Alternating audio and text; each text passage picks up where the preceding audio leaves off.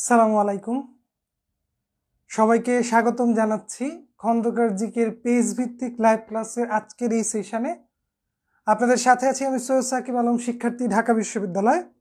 আমাদের আজকের যে সূচি বা টপিকস ছিল সেটা হচ্ছে বাংলায় সশস্ত্র বিপ্লবী আন্দোলন, এবং এখান থেকে শুরু করে আমরা একেবারে ভাষা আন্দোলন পর্যন্ত আপনাদের পড়াবো। আসলে শুধু পড়াবো কথাটা বললে ভুল হবে, একেবারে আপনাকে মুখস্থ করিয়ে দিব। আপনি আজকের ক্লাসটা শুরু থেকে শেষ পর্যন্ত করবেন। আপনার কাছে যদি খন্দকার জিকে বইটা থাকে তাহলে বাংলায় সশস্ত্র বিপ্লবী আন্দোলন থেকে ভাষা আন্দোলন পর্যন্ত সম্পূর্ণ টপিক আমরা ফার্স্টে পড়াবো, এবং এরপর এক্সারসাইজ করিয়ে দেখিয়ে দিব যে আপনিও পারেন, আপনার দ্বারা সাধারণ জ্ঞানে সর্বোচ্চ নাম্বার পাওয়া সম্ভব। সো ঘড়ির কাঁটা এখন বাজে 8:35। আমরা 3 মিনিট সময় আপনাদের কাছ থেকে চাইবো। যারা আমাদের এই লাইভ সেশনগুলো নিয়মিত করেন বা ক্লাসগুলো করেন সবাই একটু কষ্ট করে একটা করে শেয়ার করে দিবেন।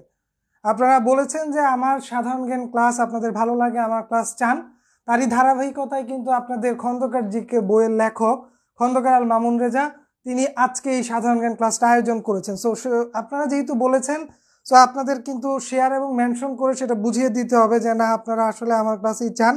সো আমি চাইবো যেন সর্বোচ্চ সংখ্যক শিক্ষার্থী আমাদের আজকের এই ক্লাসটি করে। সো সবাই একটু কষ্ট করে মেনশন করে দাও।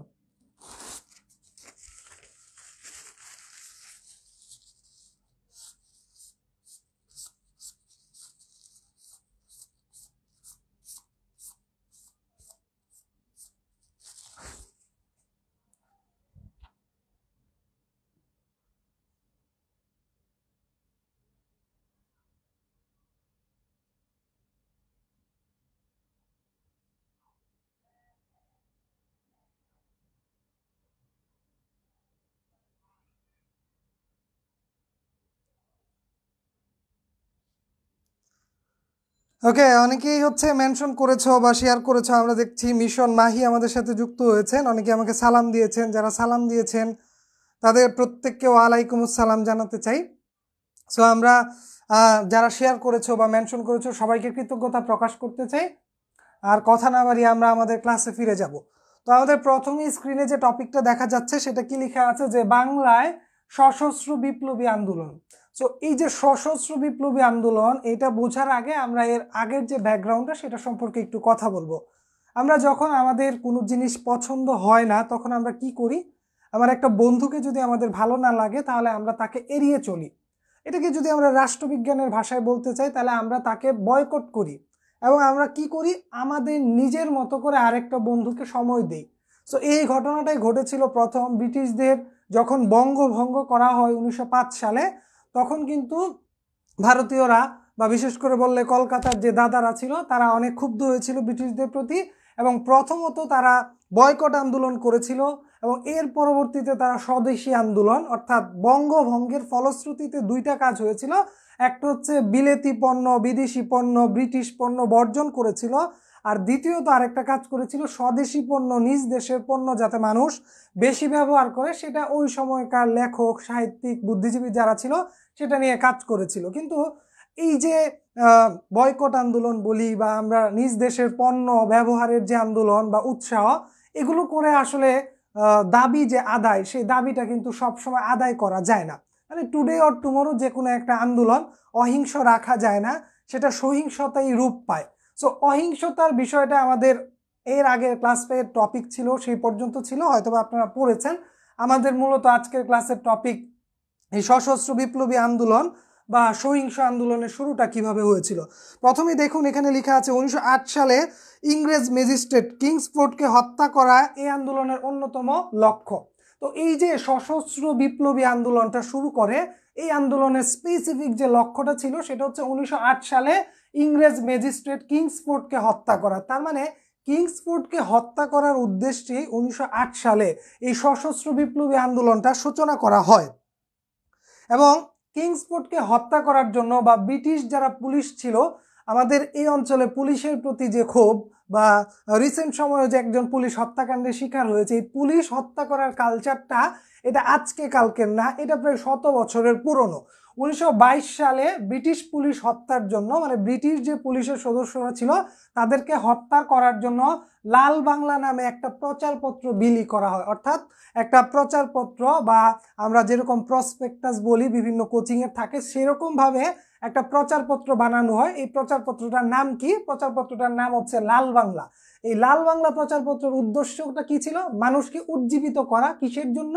ব্রিটিশ সেনাদের হত্যা করার জন্য। এরপরে দেখেন কি লেখা আছে, যে এই যে সহিংস যে আন্দোলন বা সশস্ত্র যে বিপ্লবী আন্দোলন, এই বিপ্লবী আন্দোলন একটা সংগঠনকে কেন্দ্র করেই হয়েছিল। তো এটার প্রধান সংগঠন ছিল দুইটা, একটা ছিল অনুশীলন সমিতি আর একটা হচ্ছে যুগান্তর সমিতি।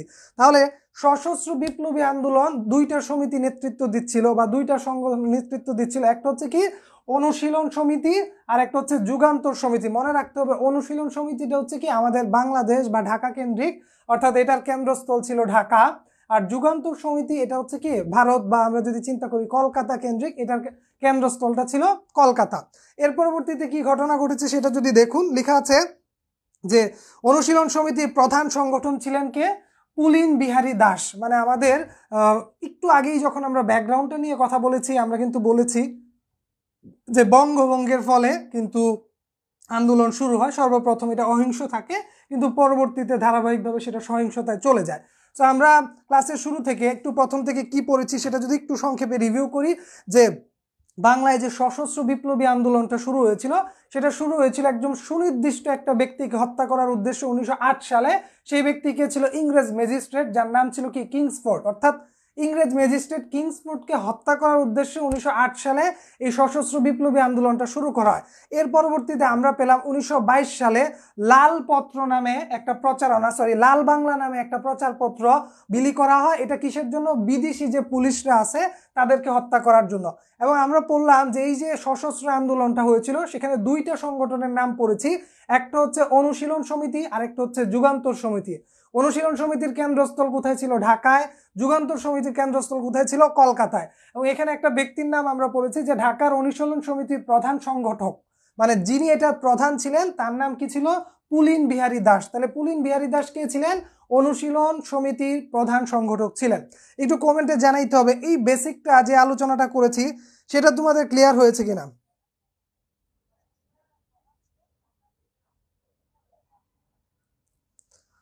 যারা এই মুহূর্তে লাইভে আছেন একটু কমেন্টে জানিয়ে দিতে হবে যে বেসিকটা আমরা পড়িয়েছি এই বেসিকটা আপনাদের ক্লিয়ার হয়েছে কিনা।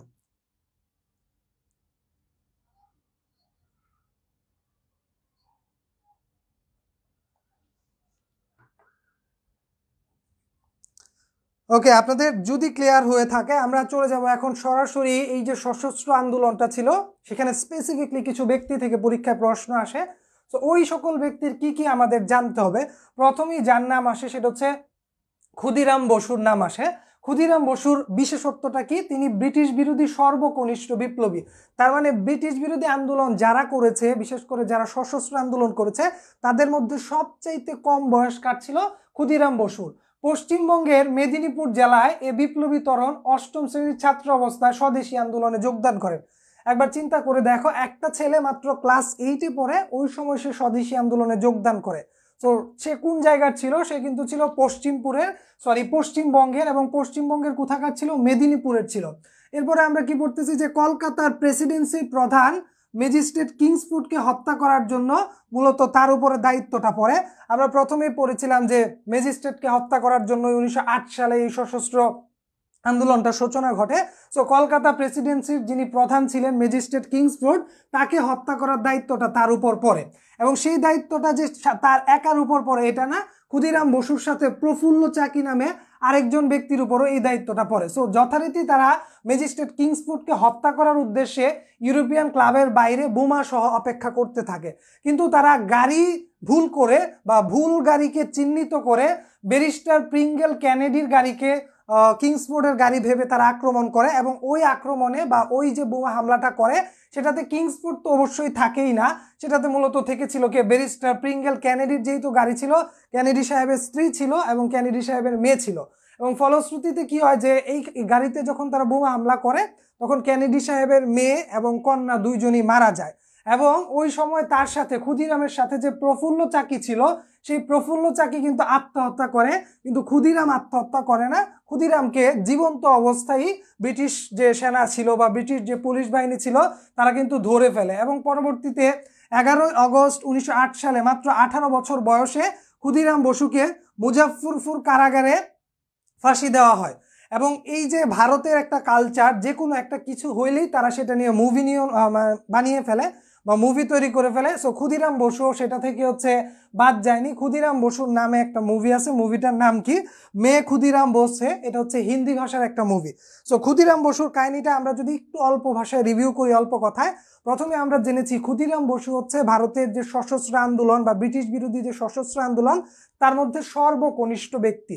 সো ক্ষুদিরাম বসু যখন ক্লাস 8-এ পড়তো, যার আবাসস্থল হিসেবে আমরা জেনেছি পশ্চিমবঙ্গের মেদিনীপুরে, তখনই তিনি মূলত স্বদেশী আন্দোলনে যোগদান করে।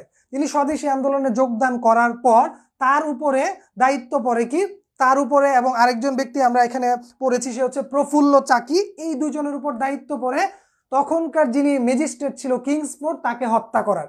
সো তারা ওইখানকার যে ইউরোপিয়ান ক্লাব ছিল সেই ক্লাবের সামনে বোমা হাতে নিয়ে অপেক্ষা করতে থাকে যে কখন কিংসফোর্ড সাহেব আসবে তখনই তাকে হত্যা করবে। কিন্তু ঘটনাচক্রে কিংসফোর্ড সাহেব সেদিন আসে নাই, বরং গাড়ির একটা ভুলক্রমে কিংসফোর্ডের পরিবর্তে সেখানে যে ব্যক্তি এসেছিল সেটা ছিল প্রিঙ্গেল ক্যানেডির স্ত্রী এবং কন্যা। সো যখন সেখানে তারা বোমা হামলা করে, প্রিঙ্গেল ক্যানেডির স্ত্রী এবং কন্যা মারা যায় এবং সাথে সাথে প্রফুল্ল চাকিও আত্মহত্যা করে ফেলে। ক্ষুদিরাম বসুকে কিন্তু তারা গ্রেফতার করে। পরবর্তীতে ক্ষুদিরাম বসু 18 বছর যখন বয়স, তখন মুজাফফরপুর কারাগারে তাকে কিন্তু হচ্ছে ফাঁসি দেওয়া হয়। এবং ডেটটা যদি একটু দেখেন 1908 সাল, সেটা মনে থাকবে, দুইটা ঘটনায় 1908 সালে 11 আগস্ট, আপনি চাইলে এইভাবে মনে রাখতে পারেন 11,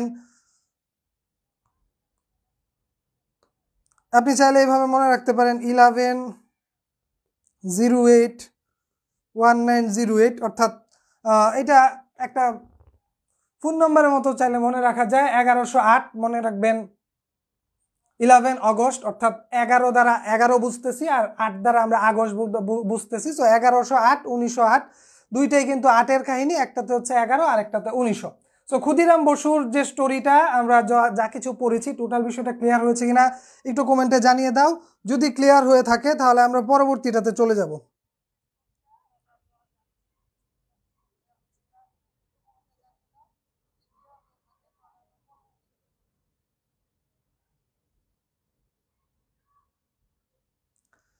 আচ্ছা, পেজ এটা আমাকে আপনাদের খন্দকার আল মামুন রাজা ভাই যেটা পাঠিয়েছে আমি সেটার উপর বেস করে পড়াচ্ছি। পেজ যে হুবহু মিলতে হবে, মিললেই তোমার বই সেরা, না মিললে না, এরকম কোনো কথা নেই। তোমার এই টপিকটা যেখানে আছে সেটা বের করো, সেই অনুযায়ী তোমরা কন্টিনিউ করো, তাহলেই হবে। ওকে, এটা যদি ক্লিয়ার হয় আমরা পরবর্তীতে যে ব্যক্তি সম্পর্কে পড়বো সেটা হচ্ছে বাঘা যতীন। বাঘা যতীন সম্পর্কে আমাদের খুব বেশি কিছু জানতে হবে না। কুষ্টিয়ার এ বিপ্লবী প্রথম বিশ্বযুদ্ধের সময় ভারতের বিরুদ্ধে যুদ্ধ করতে জার্মানির যুবরাজের সাথে সাক্ষাৎ করেন। তাহলে দেখো বাঘা যতীন কাজটা কি করছে। ওই সময় ভারতবর্ষ ব্রিটিশদের দ্বারা শাসিত হচ্ছিল। সো প্রথম বিশ্বযুদ্ধে আমরা জানি যে জার্মানি আর ব্রিটিশ দুই পক্ষ ছিল। সো বাঘা যতীন ব্রিটিশদের প্রতি রাগ করে তিনি কি করলো, যে প্রথম বিশ্বযুদ্ধ ছিল সেই প্রথম বিশ্বযুদ্ধে তিনি জার্মানির পক্ষে অংশগ্রহণ করার জন্য তিনি কিন্তু জার্মান যুবরাজের সাথে সাক্ষাৎ করেন। এই বাঘা যতীন তার বসবাসটা কোথায় ছিল বা সে কোন এলাকার লোক ছিল, তিনি কিন্তু আমাদের কুষ্টিয়ার লালনের এলাকার লোক ছিল বাঘা যতীন। এবং জার্মানি থেকে অস্ত্র এনে ভারতের সাথে যুদ্ধ করার জন্য গঠন করেন জার্মান প্লাট। তার মানে বাঘা যতীন দুইটা কাজ করছে। প্রথম কাজ, বাঘা যতীন ভারতের বিপক্ষে যুদ্ধ করার জন্য, স্পেশালি ব্রিটিশদের বিপক্ষে যুদ্ধ করার জন্য জার্মান যুবরাজের সাথে দেখা করেছে। এবং দ্বিতীয়ত তিনি জার্মানি থেকে যে অস্ত্র এনে জার্মান প্লাট গঠন করেছিলেন। আর বাঘা যতীনের বাসাটা কোথায় ছিল? বাঘা যতীনের বাসাটা ছিল কুষ্টিয়ায়। তারপরে দেখো যে ব্যক্তির নাম আছে সূর্য কুমার সেন, এই ব্যক্তির নামে ঢাকা বিশ্ববিদ্যালয়ে কিন্তু হল রয়েছে।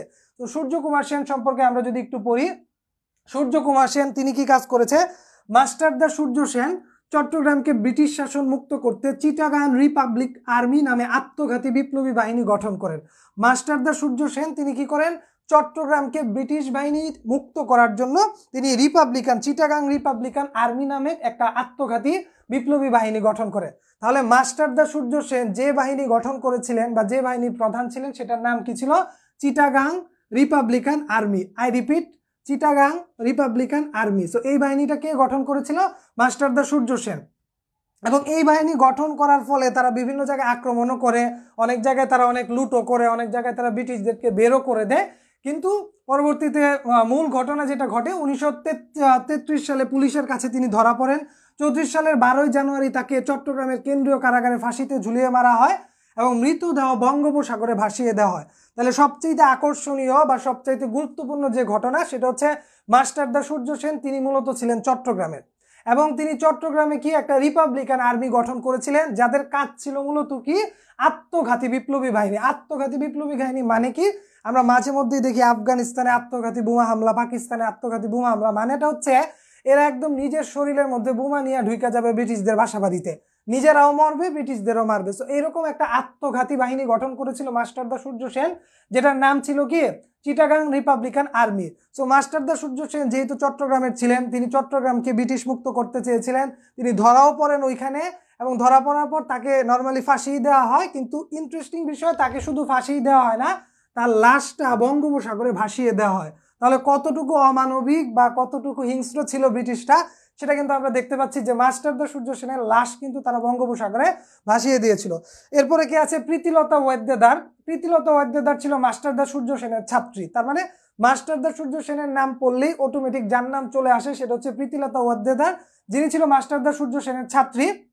এবং 1932 সালে সেপ্টেম্বরে মাস্টারদার নির্দেশে পাহাড়তলী ইউরোপিয়ান ক্লাবে দলবল সহ আক্রমণ করেন। এখানে লক্ষণীয় বিষয়, আমরা প্রথমত একটা ইউরোপিয়ান ক্লাবের কথা পড়েছিলাম যেটা ছিল ভারতের, এখন আমরা আরেকটা ইউরোপিয়ান ক্লাবের কথা পড়ছি। সো আমরা কিন্তু বিভিন্ন সময় এখন আমাদের বাংলাদেশেও বিভিন্ন এলিট ক্লাব, বিভিন্ন ক্লাব দেখতে পাই। সো আগে যারা, যেহেতু এটা ব্রিটিশ শাসিত অঞ্চল ছিল, যারা ইউরোপিয়ান ছিল বিভিন্ন অঞ্চলে তাদের জন্য কি ইউরোপিয়ান ক্লাব ছিল, এবং ওইখানে কিন্তু খুব ক্রস চিহ্ন করে লেখা থাকতো যে কুকুর এবং হচ্ছে কি বাঙালিদের বা ভারতীয়দের প্রবেশ নিষেধ। সো যে কারণে আমরা বিভিন্ন জায়গায় ইউরোপিয়ান ক্লাব দেখতে পাই। সো প্রীতিলতা ওয়াদ্দেদারের উপর দায়িত্ব পড়ে মাস্টারদার নির্দেশে পাহাড়তলী ইউরোপিয়ান ক্লাবে আক্রমণ করা। আক্রমণের সময় গুলিবিদ্ধ হলে ব্রিটিশ সরকারের হাতে বন্দী হবার পূর্বে তাৎক্ষণিকভাবে পটাশিয়াম সায়ানাইড খেয়ে আত্মহত্যা করেন। তাহলে প্রীতিলতা ওয়াদ্দেদার থেকে পরীক্ষায় প্রশ্ন আসলে এটাই আসবে, সেটা কি যে তিনি হচ্ছে কিভাবে আত্মহত্যা করেছিলেন? তিনি আত্মহত্যা করেছিলেন পটাশিয়াম সায়ানাইড। আমরা পূর্বের অংশে জেনে এসেছি যে মাস্টারদা সূর্য সেন যেটা গঠন করেছিল বাহিনীটা, সেটা মূলত ছিল একটা আত্মঘাতী বাহিনী, যে হয়তো নিজে নিয়ে মরবো, নয়তো ধরা খেলে নিজে আত্মহত্যা করে ফেলবো। সো প্রীতিলতা ওয়াদ্দেদারও এই কাজই করেছিল। তিনি মাস্টারদা সূর্য সেনের ছাত্রী ছিলেন এবং তিনি পটাশিয়াম সায়ানাইড খেয়ে আত্মহত্যা করেছিলেন। সো আমরা এতক্ষণ যতটুকু পড়েছি তার কতটুকু বুঝতে পেরেছি এটা যাচাইয়ের জন্য কোশ্চেন আছে। প্রথম যে প্রশ্নটা তোমরা একটু সবাই উত্তর দেওয়ার চেষ্টা করবা, লেখা আছে ইংরেজ ম্যাজিস্ট্রেট কিংসফোর্ডকে হত্যার জন্য কে বোমা নিক্ষেপ করে? আসাদুজ্জামান আসাদ, মাস্টারদা সূর্য সেন, তিতুমির নাকি ক্ষুদিরাম? ইংরেজ ম্যাজিস্ট্রেট কিংসফোর্ডকে হত্যার জন্য কে বোমা নিক্ষেপ করেন?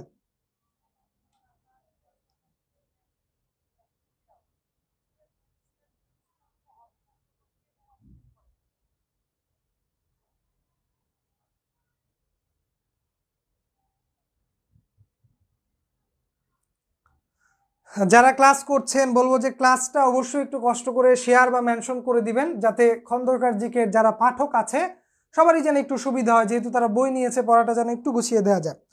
আমরা দেখতে পাচ্ছি যে মিথিলা লিখেছে ক্ষুদিরাম, হুমায়রা উর্পি ঘ, শাপলা ঘ, তারপরে মুশফিকা নাজদিন আখি ঘ, জুবাইর লিখেছে ঘ, তাইফুল লিখেছে ক্ষুদিরাম। ম্যাক্সিমামের অ্যান্সার ক্ষুদিরাম। এখন আমি এই প্রশ্নটাকে যদি একটু ঘুরিয়ে দেই, ইংরেজ ম্যাজিস্ট্রেট কিংসফোর্ডকে হত্যার জন্য ক্ষুদিরাম কত সালে বোমা নিক্ষেপ করে? একটু লিখো তো তোমরা, ক্ষুদিরাম কত সালে বোমাটা নিক্ষেপ করেছিল? প্রশ্নটা তো আমরা জানি যে বিগত বছর থেকে হুবহু আসবে না, একটু মডারেট করে দিবে। সো ধরো তোমাকে এবার দিল যে ক্ষুদিরাম কত সালে বোমা নিক্ষেপ করেছিল?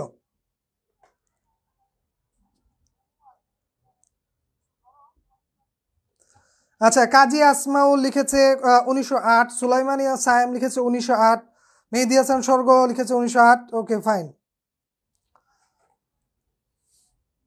এবার তোমাদের আরেকটু ঘুরিয়ে প্রশ্নটা করা হলো যে ক্ষুদিরাম সাহেব যখন বোমা নিক্ষেপ করতে গিয়েছিল তখন তার সাথে আরেকটা ব্যক্তি ছিল বা তার আরেকজন সঙ্গী ছিল যিনি হচ্ছে আত্মহত্যা করেছিলেন।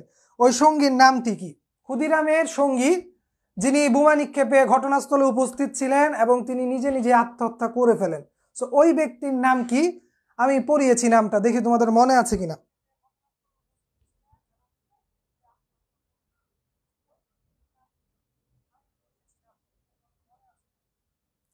হ্যাঁ, কাজী আসমাও লিখেছে প্রফুল্ল চাকি, সুরাইয়া ঈশা লিখেছে প্রফুল্ল চাকি। Okay fine. 3 নম্বর কোশ্চেন দেখো, লেখা আছে প্রীতিলতা ওয়াদ্দেদার কার শিষ্য ছিলেন? 100% শিক্ষার্থীর এটার উত্তরটা দেওয়া উচিত বা 100% শিক্ষার্থীরই পারা উচিত। প্রীতিলতা ওয়াদ্দেদার কার মানে শিষ্য ছিলেন?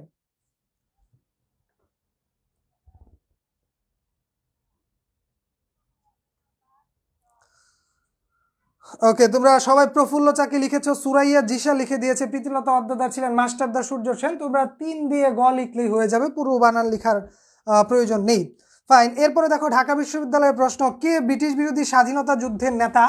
অপশন কতে আছে বল্লাল সেন, অপশন খতে আছে বনলতা সেন, অপশন গতে আছে অমরত্ব সেন এবং অপশন ঘতে আছে সূর্য সেন। এটা ঢাবির প্রশ্ন, তো তোমার কাছে খুব সহজ মনে হইতে পারে কারণ মাত্র তোমাকে পড়িয়ে এনেছি, বাট এইসব প্রশ্ন ইউনিভার্সিটিতে আসবে,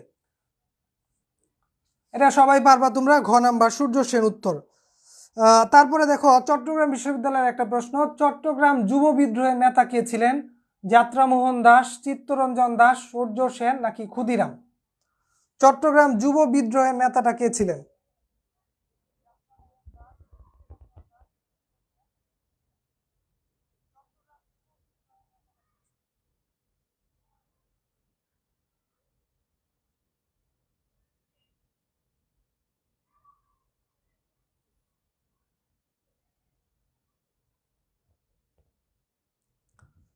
ওকে, চট্টগ্রাম যুব বিদ্রোহের নেতা ছিলেন সূর্য সেন। সূর্য সেন মারাও গেছে চট্টগ্রাম, ধরাও পড়ছে চট্টগ্রাম, বাহিনীও গঠন করছে চট্টগ্রামে, সবকিছুই চট্টগ্রাম। সো চট্টগ্রাম রিলেটেড যদি যুব বিদ্রোহ বা সশস্ত্র সংগ্রামের কোনো কিছু আসে, উত্তর হয়ে যাবে সূর্য সেন।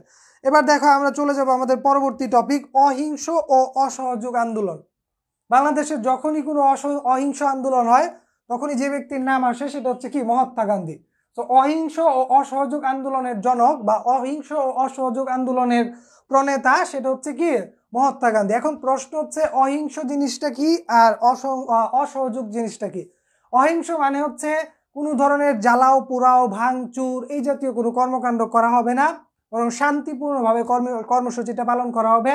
আর অসহযোগ মানে হচ্ছে সরকারি যেসব প্রতিষ্ঠান আছে তাদেরকে কোনো প্রকার সাহায্য সহযোগিতা করা হবে না, ক্ষেত্র বিশেষ ট্যাক্স বা এই জাতীয় জিনিসগুলো দেওয়া হবে না। তো এই যে অহিংস আর অসহযোগ, এই আন্দোলনের জনক হচ্ছে মহাত্মা গান্ধী, যার পুরো নামটা ছিল মোহনদাস করমচাঁদ গান্ধী। সো পরীক্ষায় যদি আসে মহাত্মা গান্ধীর পুরো নাম কি বা মহাত্মা গান্ধীর আসল নাম এই জাতীয় নামে যদি কিছু আসে, তখন তোমাদের দিতে হবে মোহনদাস করমচাঁদ গান্ধী। মোহনদাস করমচাঁদ গান্ধী। মোহনদাস করমচাঁদ গান্ধী ভারতের রাজনৈতিক অঙ্গনে প্রবেশ করে 1917 সালে। মহাত্মা গান্ধী ভারতের রাজনৈতিক অঙ্গনে প্রবেশ করে 1917 সালে। এই ডেটটা মনে রাখতে হবে, এখান থেকে বিগত বছরের প্রশ্ন এসেছে। এরপরে দেখো কি লেখা আছে, অসহযোগ আন্দোলনের সময়কাল 1920 থেকে 1922। তাহলে একটু লক্ষ্য করে দেখো, আমরা একটা ডেট যদি মনে রাখি তাহলে অটোমেটিক্যালি আমরা 3টা ডেট পাবো। যে মহাত্মা গান্ধী 1900 কত সালে তিনি হচ্ছে ভারতের রাজনীতিতে প্রবেশ করেছেন? মহাত্মা গান্ধী ভারতের রাজনীতি প্রবেশ করেছেন 1917 সালে। তো 17 সালে উনি প্রবেশ করার পর 2 বছর সময় নিয়েছে তিনি সাংগঠনিকভাবে বা তার যে রাজনৈতিকভাবে অবস্থান সেটা তৈরি করতে।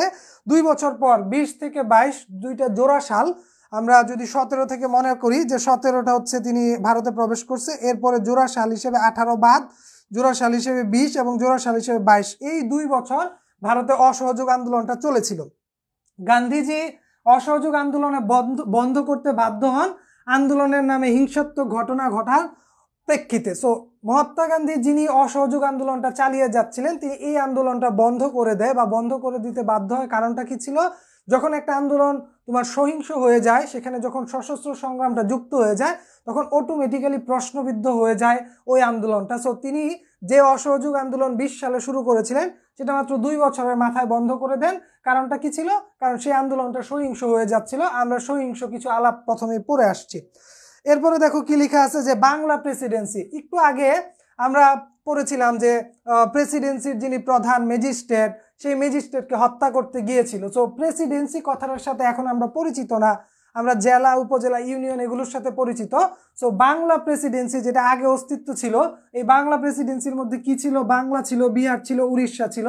তার মানে নবাব সিরাজউদ্দৌলা যে অঞ্চলটা শাসন করতেন সেই বাংলা, বিহার, উড়িষ্যা এবং এর সাথে ছোট নাগপুর। তাহলে বাংলা প্রেসিডেন্সি কোন এলাকাকে বোঝায়? যদি পরীক্ষায় আসে যে বাংলা প্রেসিডেন্সি কোন এলাকাকে বোঝায়, অথবা যদি পরীক্ষা আসে নিচের কোনটি বাংলা প্রেসিডেন্সির অন্তর্ভুক্ত নয়? আমাদের মনে রাখতে হবে নবাব সিরাজউদ্দৌলা যেখানকার নবাব ছিল বাংলা, বিহার, উড়িষ্যা, এর সাথে বোনাস হিসেবে ছোট নাগপুর মিলেছিল বাংলা প্রেসিডেন্সি। তাহলে বাংলা প্রেসিডেন্সি মিন্স নবাব সিরাজউদ্দৌলার যে অঞ্চল ছিল সেটা অতিরিক্ত হিসেবে ছিল ছোট নাগপুর। এবার দেখো কি আছে যে ব্রিটিশ বিরোধী আন্দোলন ভারত ছাড়ো শুরু হয় গান্ধীর নেতৃত্বে 1942 সালের আগস্ট মাসে। তো গান্ধীজি কিন্তু যখন ভারতের রাজনীতিতে এসেছিলেন 1917 সালে, 2 বছর সময় নিয়েছিলেন 1919 পর্যন্ত। 20 থেকে 22 তিনি অসহযোগ আন্দোলন শুরু করেছিলেন। আন্দোলন যখন সহিংস হয়ে যায় তিনি অসহযোগ আন্দোলন বন্ধ করে দিয়েছিলেন। কিন্তু আরো কিছু বছর পর তিনি ভারত ছাড়ো আন্দোলন, কুয়েট ইন্ডিয়া বা ভারত থেকে বের করে দেওয়ার জন্য ব্রিটিশদের একটা আন্দোলন করেন, যেটা শুরু হয় 1942 সালের অগস্ট মাসে। সো গান্ধীজির টোটাল কাহিনীটা যদি আমি এখন একটু রিভিউ করি, যে অহিংস ও অসহযোগ আন্দোলনের জনক মহাত্মা গান্ধী। মহাত্মা গান্ধীর যে পুরো নাম বা মহাত্মা গান্ধীর প্রকৃত যে নাম সেই নামটা কি ছিল? মোহনদাস করমচাঁদ গান্ধী। মোহনদাস করমচাঁদ গান্ধী বা মহাত্মা গান্ধী ভারতের রাজনীতিতে প্রবেশ করে 1917 সালে। উনি ভারতের রাজনীতিতে প্রবেশ করে 1920 থেকে 22 অসহযোগ আন্দোলন পরিচালনা করেন। কিন্তু এই আন্দোলন যখন সহিংসতায় রূপ নেয় তখন তিনি অসহযোগ আন্দোলনটা বন্ধ করে দেয় এবং গান্ধীজি অসহযোগ আন্দোলন বন্ধ করে দেয়। এরপরে বাংলা প্রেসিডেন্সি বলতে আমরা পড়েছি নবাব সিরাজউদ্দৌলার যে অঞ্চল ছিল বাংলা, বিহার, উড়িষ্যা এবং ছোট নাগপুর, এবং লাস্টের দিকে আমরা পড়লাম ভারত ছাড়ো বা কুয়েট ইন্ডিয়া। এই আন্দোলনটা মহাত্মা গান্ধী শুরু করে 1942 সালের আগস্ট মাসে। আগস্ট মাসটা ইজিলি মনে রাখতে পারবেন। ভারতের ইতিহাস, পাকিস্তানের ইতিহাস, বাংলাদেশের ইতিহাস, 3 দেশের ইতিহাসে আগস্ট অনেক গুরুত্বপূর্ণ। তো 1942 সাল আর গুরুত্বপূর্ণ যে রাজনৈতিক মাস, সেই আগস্ট মাসে মহাত্মা গান্ধী ভারত ছাড়ো আন্দোলন করেছিলেন। তো আপনাদের কাছ থেকে একটু জানতে চাইবো যে মহাত্মা গান্ধীটা টোটাল ক্লিয়ার কিনা একটু কমেন্টে জানাবেন, তাহলে আমরা পরবর্তী স্লাইডে চলে যাব।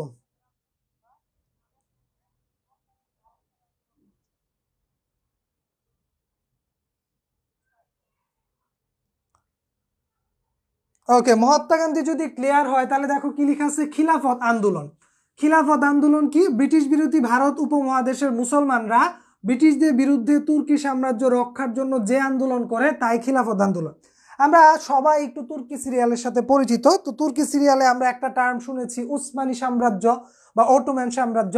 হযরত মুহাম্মদ সাল্লাল্লাহু আলাইহি সাল্লামের মৃত্যুর পর বা আমরা যদি বলি আরব কেন্দ্রিক আমাদের যে খেলাফত ছিল সেই খেলাফত চলে যাওয়ার পর পূর্ণাঙ্গ পরবর্তীতে যেটাকে একটা ইসলামী শাসনের স্বর্ণযুগ ধরা হয় সেটা হচ্ছে উসমানী সাম্রাজ্য। সো এই উসমানী সাম্রাজ্য প্রথম বিশ্বযুদ্ধের সময় তারা ছিল জার্মানদের পক্ষে, এবং জার্মান আর উসমানী সাম্রাজ্য বা তুর্কি এরা এক পক্ষে ছিল, আর গ্রেট ব্রিটেন বা আদার্স যারা ছিল শক্তিশালী দেশ তারা আরেক পক্ষে ছিল। তো যেহেতু আমরা শাসিত হচ্ছিলাম ব্রিটিশদের দ্বারা, তো স্বভাবতই আমাদের এই অঞ্চলের যারা মুসলমানরা ছিল তারা কিন্তু তুর্কিদের পক্ষটা টানতো বা তুর্কিদের সাইডটা টানতো, তাই তারা এই খিলাফত আন্দোলনটা করেছিল। সো খিলাফত আন্দোলনের কিছু বৈশিষ্ট্য আছে।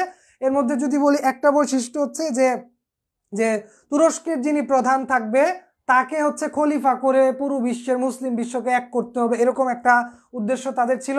পাশাপাশি হিন্দু মুসলিমের যে একটা বিভেদ থাকতো ভারতে, সেই হিন্দু মুসলিম বিভেদটা দূর করে দেওয়ারও একটা উদ্দেশ্য ছিল খিলাফত আন্দোলনের। এবং হচ্ছে ব্রিটিশরা যেন হচ্ছে এই যে তুর্কি সাম্রাজ্য বা ভারতের এটা বিরোধী কাজ না করে, এরকম একটা উদ্দেশ্য ছিল। তো এইরকম উদ্দেশ্যগুলো থেকে ওইভাবে প্রশ্ন আসে না পরীক্ষায়, জাস্ট আপনাদের বোঝানোর স্বার্থে বলা। তো খিলাফত আন্দোলন কি ছিল? ব্রিটিশ বিরোধী ভারত উপমহাদেশের মুসলমানরা ব্রিটিশদের বিরুদ্ধে তুর্কি সাম্রাজ্য রক্ষার জন্য যে আন্দোলন করে, তার মানে তারা তুর্কি সাম্রাজ্য রক্ষা করার জন্য ভারতে বসে ব্রিটিশদের বিরুদ্ধে আন্দোলন করতেছিল। যেমন আমরা এখানে বসে বয়কট ফ্রান্স, বয়কট ইসরায়েল করি, সেম ঘটনাটা আমাদের দাদারাও ঘটাইছিল। তারা ওই বয়কট করতে চাইছিল ব্রিটিশদেরকে, কিসের জন্য? তুর্কি সাম্রাজ্য রক্ষার জন্য। এই খিলাফত আন্দোলনের প্রধান নেতা 2টা ব্যক্তি ছিল, মাওলানা মুহাম্মদ আলী, মাওলানা সৈকত আলী। তার মানে আমরা ওই খিলাফত আন্দোলনের যে 2জন প্রধান ব্যক্তি, এই 2জন ব্যক্তির নাম জাস্ট মুহাম্মদ আর সৈকত দিয়ে মনে রাখবো। কিভাবে মনে রাখতে পারি? যে খিলাফত আন্দোলনের প্রথম হচ্ছে মুহাম্মদ আর সৈকত, মুহাম্মদের সাথে বোনাস হিসেবে আলী লাগাই দিবা, সৈকতের সাথে বোনাস হিসেবে আলী লাগাই দিবা। তাহলে খিলাফত আন্দোলনের প্রধান 2 ব্যক্তি কে ছিল? মাওলানা মুহাম্মদ, মাওলানা সৈকত। মাওলানা আর আলী কমন, তাহলে মনে রাখবো মুহাম্মদ আর সৈকত, মুহাম্মদের সাথে আলী, সৈকতের সাথে আলী। এরপরে দেখো খিলাফত আন্দোলন দিবস কবে পালন করা হয়? 17 অক্টোবর 1919। সালগুলা কি খুব কাছাকাছি। 17 সালে কে আসছে? মহাত্মা গান্ধী আসছে। 20 সালে তিনি অসহযোগ আন্দোলন শুরু করেছিল। তার 1 বছর আগে 1919 সালে 17 অক্টোবরটা মনে না রাখলেও সমস্যা নাই, বাট 1919টা এটা মনে রাখতে হবে। 17 অক্টোবর 1919 সালটাকে কি মুসলমানরা খিলাফত দিবস পালন করে থাকে। ফাইন, এরপরে আমরা চলে যাব, লেখা আছে যে জালিয়ান ওয়ালবাগ হত্যাকাণ্ড। এই যে জালিয়ান ওয়ালাবাগ এটা দেখে অনেকের মনে হইতে পারে এটা কোনো ব্যক্তি, বাট এটা আসলে কোনো ব্যক্তি না, এটা একটা উদ্যানের নাম। কোথাকার উদ্যান? এটা হচ্ছে ভারতের পাঞ্জাবের অমৃতসরের একটা উদ্যানের নাম জালিয়ান ওয়ালাবাগ। সো এই জালিয়ান ওয়ালাবাগে কি ঘটছিল? যেই সময়ে মহাত্মা গান্ধী ভারতে আসার পর ভারতের যে ব্রিটিশ বিরোধী আন্দোলন সেটা একটা নতুন মাত্রা নেয়, একই সাথে খিলাফত আন্দোলন চলতেছিল।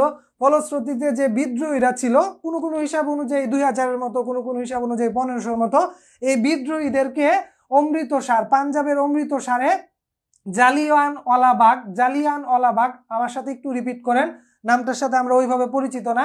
জালিয়ান ওয়ালাবাগ কোথায় অবস্থিত? অমৃতসর, পাঞ্জাবে। এই জালিয়ান ওয়ালাবাগ একটা উদ্যান, যেখানে যারা হচ্ছে মহাত্মা গান্ধী বা খিলাফত আন্দোলন এগুলোর সাথে সম্পৃক্ত ছিল, এরকম 2000-এর মতো বিদ্রোহীদেরকে এনে নির্বিচারে গুলি চালানো হয়, যেখানে অলমোস্ট অনেকেই আহত হয়। আর হত্যাকাণ্ডের সংখ্যাটা বা মৃত্যুর সংখ্যাটাও সরকারি বেসরকারি বিভিন্ন রকম আছে। উইকিপিডিয়া অফিসিয়াল মৃত্যুর সংখ্যাটা দেয় না, যে কারণে মৃত্যুর সংখ্যাটা আপনাদের জানতে হবে না, জাস্ট বুঝতে হবে যে একটা উদ্যানের ভিতরে বিদ্রোহীদেরকে নিয়ে এসে নির্বিচারে গুলি চালানো হয়। সো এইটার করার ফলে কি কি প্রভাব ঘটেছিল যদি একটু দেখেন। এই জালিয়ান ওয়ালাবাগ হত্যাকাণ্ডের ফলে রবীন্দ্রনাথ তার নাইট উপাধি প্রত্যাখ্যান করেন। মজার বিষয়, রবীন্দ্রনাথ তার নাইট উপাধি প্রত্যাখ্যান করেন। রবীন্দ্রনাথ নাইট উপাধি কবে পাইছিল? রবীন্দ্রনাথ নাইট উপাধি পেয়েছিল 1915 সালে। তো উনি 1915 সালে নাইট উপাধি পাইছে, যেটা উনি প্রত্যাহার করছে 4 বছর পর, অর্থাৎ 1919 সালে। এবং এই জালিয়ান ওয়ালাবাগ হত্যাকাণ্ডের সাথে জড়িত যে ব্যক্তি, তার নাম হচ্ছে কি জেনারেল ডায়ার। তো জেনারেল ডায়ার কি করছিল? জেনারেলটা তো আপনার পড়ার দরকার নাই, অটোমেটিক তিনি যেহেতু সামরিক একটা হত্যাকাণ্ড ঘটাইছে, তার মানে তার নামের শুরুতে জেনারেল থাকবে, আমাদের মনে রাখতে হবে ডায়ার। সো ডায়ার কি করছে? ডায়ার ওয়ালাবাগ হত্যাকাণ্ডটা ঘটাইছে। ওয়ালাবাগ হত্যাকাণ্ডের নেতৃত্বে যে ব্যক্তি ছিল সেটা ছিল জেনারেল ডায়ার। এইটার প্রভাবটা কি ঘটছে? এই হত্যাকাণ্ডের জন্য রবীন্দ্রনাথ ঠাকুর তার নাইট উপাধি বয়কট করছে বা প্রত্যাখ্যান করছে। তো রবীন্দ্রনাথ এই উপাধিটা কত সালে পাইছিল? এই উপাধিটা পাইছিল 1915 সালে, অর্থাৎ পাওয়ার 4 বছর পরে তিনি কিন্তু সেটা বয়কট করছে। তো তোমাদের কতটুকু ক্লিয়ার হয়েছে এটা প্রমাণের জন্য একদম ইনস্ট্যান্ট প্র্যাকটিস। রবীন্দ্রনাথ ঠাকুর কত সালে নাইটহুড উপাধিতে ভূষিত করা হয়? দেখো প্রশ্ন কিরকম আসে। কত সালে নাইট উপাধিতে ভূষিত করা হয় সেটা দিয়ে দিছে, বয়কট কত সালে করছে সেটা দেয় নাই, প্রত্যাখ্যান কত সালে করছে সেটা দেয় নাই। তো 4 নাম্বার প্রশ্ন সঠিক উত্তর শতভাগ শিক্ষার্থীদের কাছ থেকে চাইবো।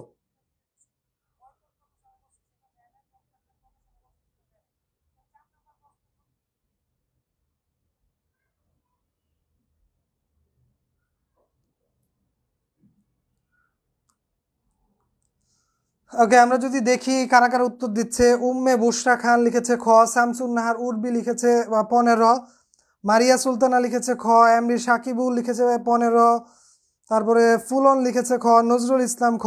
ওকে ফাইন, সবাই হচ্ছে 15 দিছে, 19 হয়েছে। দেখো 5 নং কোশ্চেনে লেখা আছে অসহযোগ এবং খেলাফত আন্দোলনের সঙ্গে জড়িত স্মরণীয় নায়ককে। আমরা 2টা ব্যক্তির নাম পড়ছিলাম। তো তোমাদের 5 নং প্রশ্নের উত্তরটাও পারা উচিত। আগে মাওলানা, শেষে কি থাকে পড়ছিলাম, কিন্তু দেখি 5-এর উত্তরটা দাও তো তোমরা। অসহযোগ এবং খেলাফত আন্দোলনের সঙ্গে জড়িত স্মরণীয় নায়ককে। ওকে, 5-এর উত্তর তোমরা সবাই দিচ্ছ মাওলানা মুহাম্মদ আলী। এখন অপশানে যদি মাওলানা মুহাম্মদ আলী না থাকে তাহলে কোন ব্যক্তির নাম থাকবে? মাওলানা কি থাকবে? আলী থাকবে। তারপরে তোমার হচ্ছে আমি যদি বলি মাওলানাও থাকবে, কিন্তু মুহাম্মদের জায়গায় আরেকটা কি থাকতে পারে? মুহাম্মদের জায়গায় শৌকত থাকতে পারে। মাওলানা শৌকত আলী, তিনিও কিন্তু অসহযোগ আন্দোলনের সাথে জড়িত ছিলেন। এবার দেখো জাহাঙ্গীরনগর বিশ্ববিদ্যালয়ের প্রশ্ন, জালিয়ান ওয়ালাবাগ অবস্থিত কোথায়? হরিয়ানায়, জম্মুতে, অমৃতসরে নাকি লুধিয়ানায়?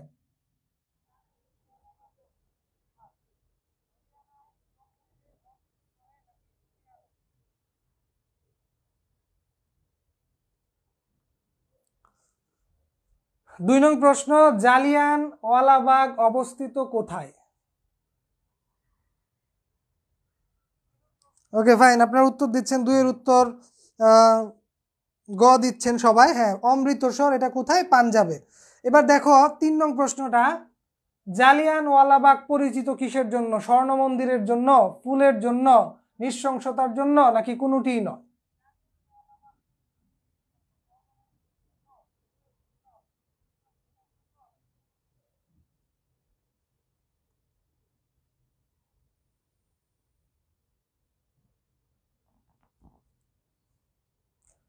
জালিয়ানওয়ালাবাগ পরিচিত কিসের জন্য? আপনারা উত্তর দিচ্ছেন নৃশংসতার জন্য। সো এখানে নৃশংসতা না থেকে অপশানে হত্যাকাণ্ড থাকতে পারে, বিভিন্ন ধরনের মানে নেগেটিভ জিনিস থাকবে, যেটা থাকবে সেটাই উত্তর। এরপরে দেখেন আমরা আমাদের পরবর্তী টপিকে চলে যাব। তো এখানে ফার্স্টে যে ব্যক্তির নামটা আছে এবং এটা আমরা একটু আন্ডারলাইন করে রাখছি, এটার কারণ আছে। 1909 সালে মরলি মিন্টু সংস্কার আইন, 1909 সালে কি হয়? মরলি মিন্টু সংস্কার আইন। তাহলে এই ডেটটা মনে রাখা খুব বেশি কষ্টকর কিন্তু না, কারণ দেখো আমরা ব্রিটিশদের যত আইন টাইন বা বিষয়গুলো পড়বো ম্যাক্সিমামই হচ্ছে আজকে যেগুলো পড়তেছি 1900 বা পরবর্তী সময়কারী, তো ওদের ঘটনাগুলো 1800 নয়তো 1900ই থাকে। সো মরলি মিন্টু সংস্কার আইনটা 1909, তার মানে এখানে আমরা দেখতে পাচ্ছি 9 জিনিসটা কমন, আগে 1 ছিল পরে 0। সো 1909 সালে কি হয়েছে? মরলি মিন্টু সংস্কার আইন হয়েছে। এই মরলি মিন্টু সংস্কার আইনের বিষয় কি?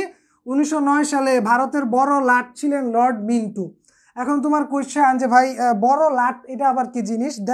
বড় লাট জিনিসটা আসলে কি? নর্মালি এখন আমরা কি চেয়ারম্যান, মেয়র, এমপি, মন্ত্রী এগুলোর সাথে পরিচিত। সো আগে আসলে গভর্নর ছিল। সো বড় লাট এটার ইংরেজি মিনিং অনেকটা গভর্নরের মতো আসে। এটা একটা পোস্ট ছিল ব্রিটিশদের যে শাসিত সরকার ব্যবস্থা ছিল তাদের এখানে। সো 1909 সালে ভারতের বড় লাট ছিলেন লর্ড মিন্টু। তাহলে লর্ড মিন্টু ভারতের বড় লাট ছিলেন কত সালে? 1909 সালে। 9 সালে ভারত সংস্কার আইন লর্ড মরলি মিন্টু সংস্কার আইন নামেও পরিচিত। সো নর্মাল জিনিস কি যে আমাদের যে আইনটা করে সেই আইনের তো একটা নাম থাকে, আবার তার নামে ওই আইনটা পরিচিত হয়। সো 1909 সালে যেহেতু লর্ড মিন্টু সাহেব ভারতের বড় লাট ছিলেন, সো তিনি যখন এই আইনটা সংস্কার করে পরবর্তীতে 1909 সালের ভারত সংস্কার আইনটা মরলি মিন্টু সংস্কার আইন নামেও পরিচিত। মরলি মিন্টু, ক্লিয়ার? সো আবার একটু লক্ষ্য করেন, মরলি মিন্টু সংস্কার আইন নামেও পরিচিত। এই মরলি মিন্টু সংস্কার আইনে মূলত কি কাজ করা হয়? এখানে একটা কাজই করা হয়েছে ভালো করে, সেটা কি? মরলি মিন্টু সংস্কার আইনে কেন্দ্রীয় আইনসভার সদস্য সংখ্যা 16 থেকে 60 জনে বৃদ্ধি করা হয়। এর আগে ভারতের যে কেন্দ্রীয় আইনসভা ছিল, যেখানে হচ্ছে আইন প্রণয়ন, সংশোধন এগুলো করা হইতো, সেটা সদস্য শুধুমাত্র 16 ছিল, সেটাকে বাড়িয়ে 60 করে দেওয়া হয়। সো এই বিষয়টা যদি আমরা একটু রিপিট করি যে মরলি মিন্টু সংস্কার আইন কত সালে হয়? 1909 সালে। মরলি মিন্টু সংস্কার আইনের সাথে কার নাম জড়িত? লর্ড মিন্টুর নাম জড়িত। লর্ড মিন্টু সে কি পদে ছিল? সে 1909 সালে ভারতের গভর্নর বা এই জাতীয় বড় লাট পদটাতে ছিল। মরলি মিন্টু সংস্কার আইনটার আরেকটা নাম কি? 1909 সালের ভারত সংস্কার আইন। 1909 সালের ভারত সংস্কার আইনের অন্য নাম কি? মরলি মিন্টু সংস্কার আইন। মরলি মিন্টু সংস্কার আইনে কি কাজ করা হয়? ভারতের কেন্দ্রীয় যে আইন সভা ছিল সেটা 16 থেকে এটার সদস্য সংখ্যাটা 60-এ রূপান্তরিত করা হয়। সো আমাকে একটু জানাও তো, এই মরলি মিন্টু সংস্কার আইনের যে বিষয়গুলো আমি বলেছি এগুলো মুখস্থ হয়েছে কিনা? কোনো ক্লিয়ার টেয়ার না, একেবারে মুখস্থ হয়েছে কিনা কমেন্টে লিখতে হবে।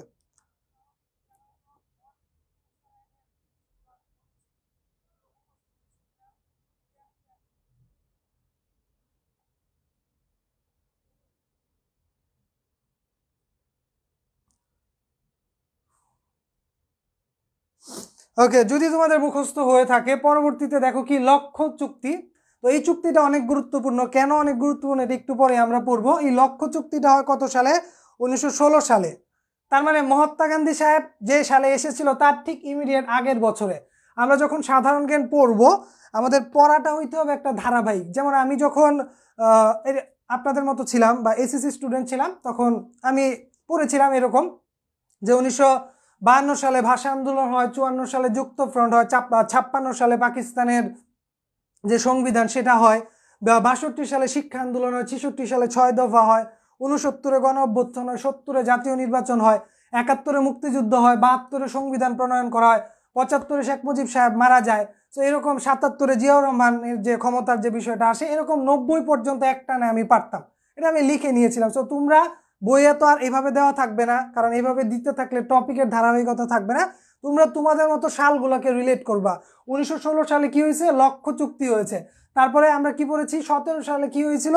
17 সালে আমরা পড়ছিলাম মহাত্মা গান্ধী বাংলাদেশে ভারতীয় উপমহাদেশে ফিরে আসছিল এবং 20 থেকে 22 পর্যন্ত কি হয়েছিল? আমরা পড়েছিলাম যে 20 থেকে 22 পর্যন্ত হচ্ছে তোমার অসহযোগ আন্দোলন সেটা চলেছিল। তো এই লক্ষ্য চুক্তিটা হয়েছিল 1916 সালে। এই চুক্তিতে স্বাক্ষরকারী ব্যক্তি দুইজন ছিল, একজন ছিল শেরেবাংলা একে ফজলুল হক আর একজন ছিল মতিলাল নেহেরু। শেরেবাংলা একে ফজলুল হক মূলত ভারতীয় উপমহাদেশে মুসলমানদের যে প্রথম যে রাজনৈতিক দল মুসলিম লীগ এটার প্রতিনিধিত্ব করেছিল, এবং ভারতীয় উপমহাদেশের প্রথম যে রাজনৈতিক দল কংগ্রেস সেটার প্রতিনিধি করেছিল মতিলাল নেহেরু। এবং এই চুক্তিটা হয়েছিল ভারতের লক্ষ্ণৌতে, যেটা হচ্ছে লখনৌ এরকম আমরা বলে থাকি, লখনৌই বলি। তো লখনৌতে, যেটা হচ্ছে ভারতের উত্তর প্রদেশে অবস্থিত একটা অঞ্চল, এবং এটা হচ্ছে হিন্দু এবং মুসলমানদের মধ্যে প্রথম সম্পাদিত চুক্তি। তাহলে এই টোটাল জিনিসটা যদি আমরা একটু রিপিট করি, সেটা হচ্ছে কি যে লখনৌ চুক্তি, লখনৌ চুক্তিতে মূলত কি ঘটনা ঘটেছিল, এটা 1916 সালে হয়েছিল। এই লখনৌ চুক্তিটা কেন গুরুত্বপূর্ণ, কারণ ভারতের ইতিহাসে প্রথম হিন্দু এবং মুসলমানদের মধ্যে আনুষ্ঠানিক যে চুক্তি সেটা হচ্ছে লখনৌ চুক্তি। এই লখনৌ চুক্তিতে কোন দুইটা সংগঠন অংশগ্রহণ করেছিল, মুসলিম লীগ এবং কংগ্রেস। মুসলিম লীগের পক্ষ থেকে কে অংশগ্রহণ করেছিল, শেরে বাংলা একে ফজলুল হক, এবং কংগ্রেসের পক্ষ থেকে কে অংশগ্রহণ করেছিল, মতিলাল নেহেরু। এবং এটা কত সালে হয়েছিল, 1916 সালে। এই চুক্তিটা কোথায় হয়েছিল, ভারতের লখনৌতে হয়েছিল। এটা ভারতের কোন প্রদেশে অবস্থিত, এটা ভারতের উত্তর প্রদেশে অবস্থিত। লখনৌ চুক্তি মুখস্থ হয়েছে কিনা একটু কমেন্টে জানাইতে হবে।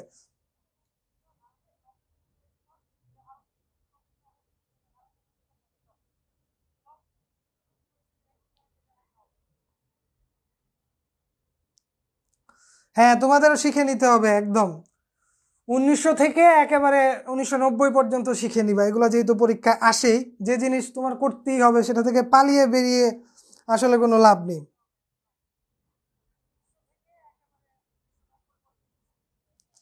ওকে, আমরা পরবর্তীতে যদি যাই, দেখেন 1919 সালে আমরা মরলি মিন্টু সংস্কার আইনটা কত সালে পড়েছিলাম, 1909।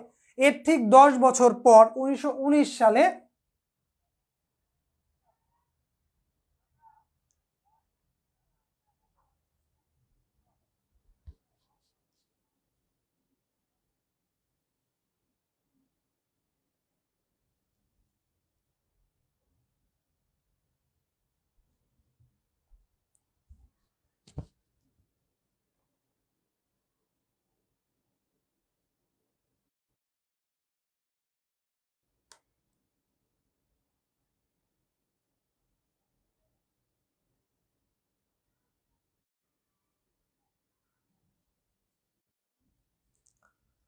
আমি আপনাদের কাছ থেকে একটু 1 মিনিট সময় চেয়ে নিব। খুব সম্ভবত আমাদের ওয়াইফাইয়ের যে কানেকশনটা সেটা ডিসকানেক্টেড হয়ে গিয়েছে, তো যে কারণে আমি একটু মোবাইল ডাটা দিয়ে আমার ডিভাইসগুলো কানেক্ট করব।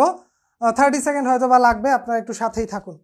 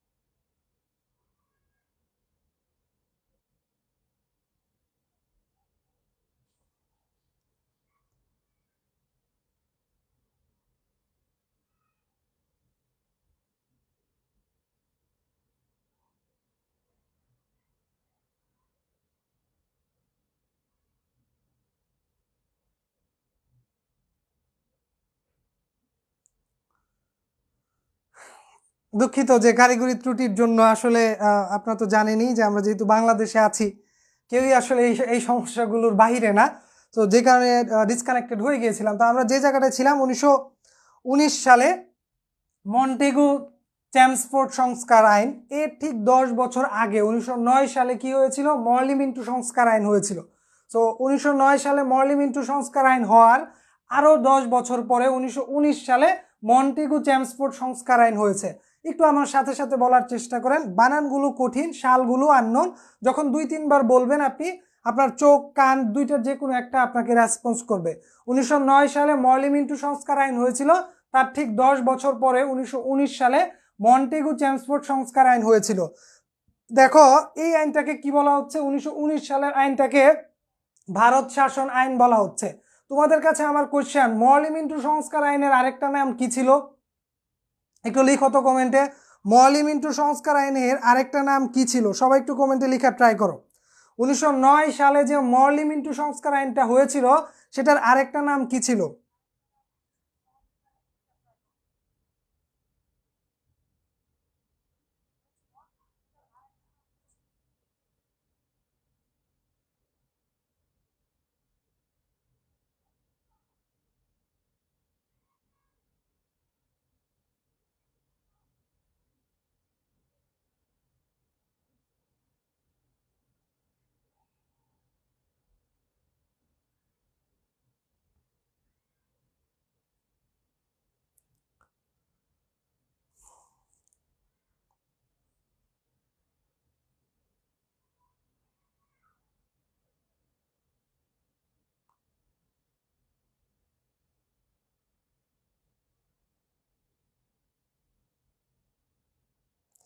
তোমাদের কাছে আমার প্রশ্ন ছিল, 1909 সালে যে মরলি মিন্টু সংস্কার আইনটা হয়েছিল সেটার আরেকটা নাম কি ছিল? এটা তোমাদের কাছে কোশ্চেন ছিল।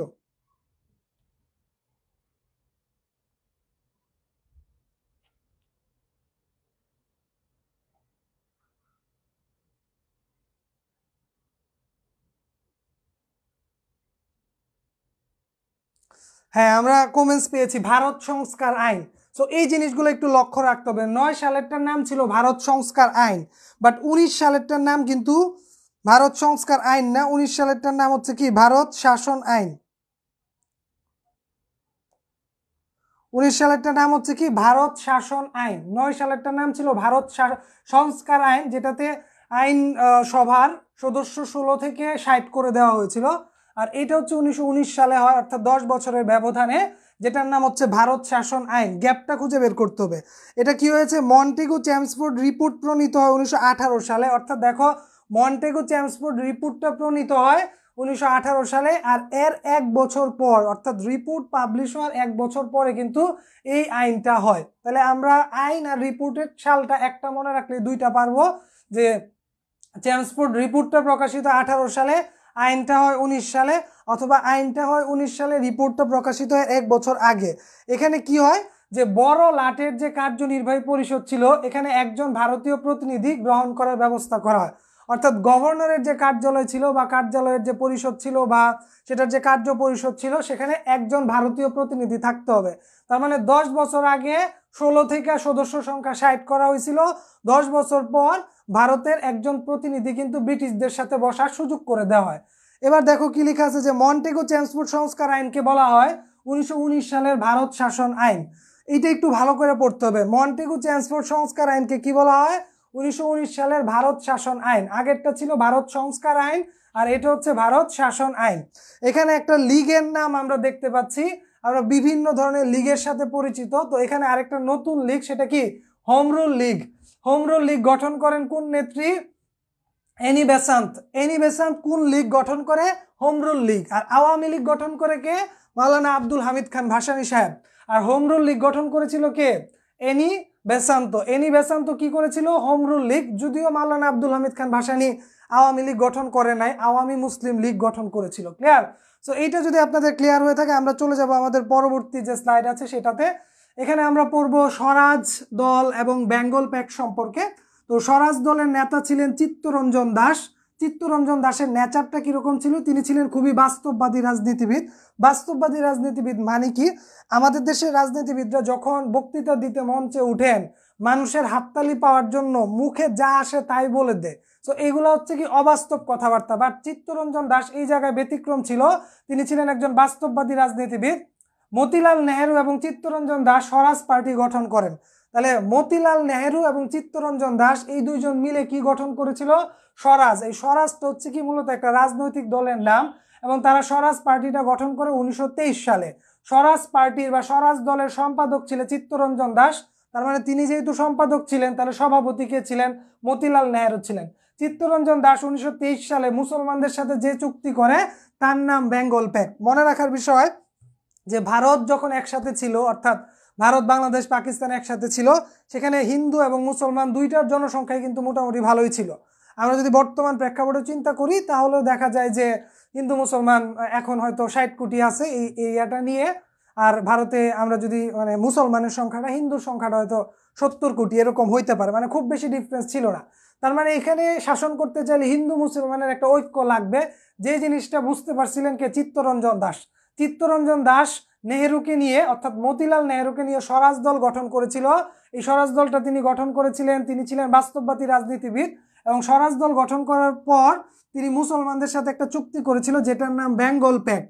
বেঙ্গল প্যাক্ট স্বাক্ষর করার জন্য চিত্তরঞ্জন দাসকে দেশবন্ধু উপাধি দেওয়া হয়। চিত্তরঞ্জন দাস দেশবন্ধু উপাধিটা পেয়েছিলেন কিসের কারণে? কারণ তিনি বেঙ্গল প্যাক্ট চুক্তি করেছিলেন। এবার তোমাদের কাছে আমার প্রশ্ন, ভারতের ইতিহাসে প্রথম হিন্দু মুসলমান যে চুক্তিটা করেছিল সেই চুক্তিটার নাম কি? একটু আগে তোমাদের পড়ে আসছি, একটু কমেন্টে লিখে দাও তো দেখি। ভারতের ইতিহাসে প্রথম যে হিন্দু মুসলমানের চুক্তি হয়েছিল সেই চুক্তিটার নাম কি?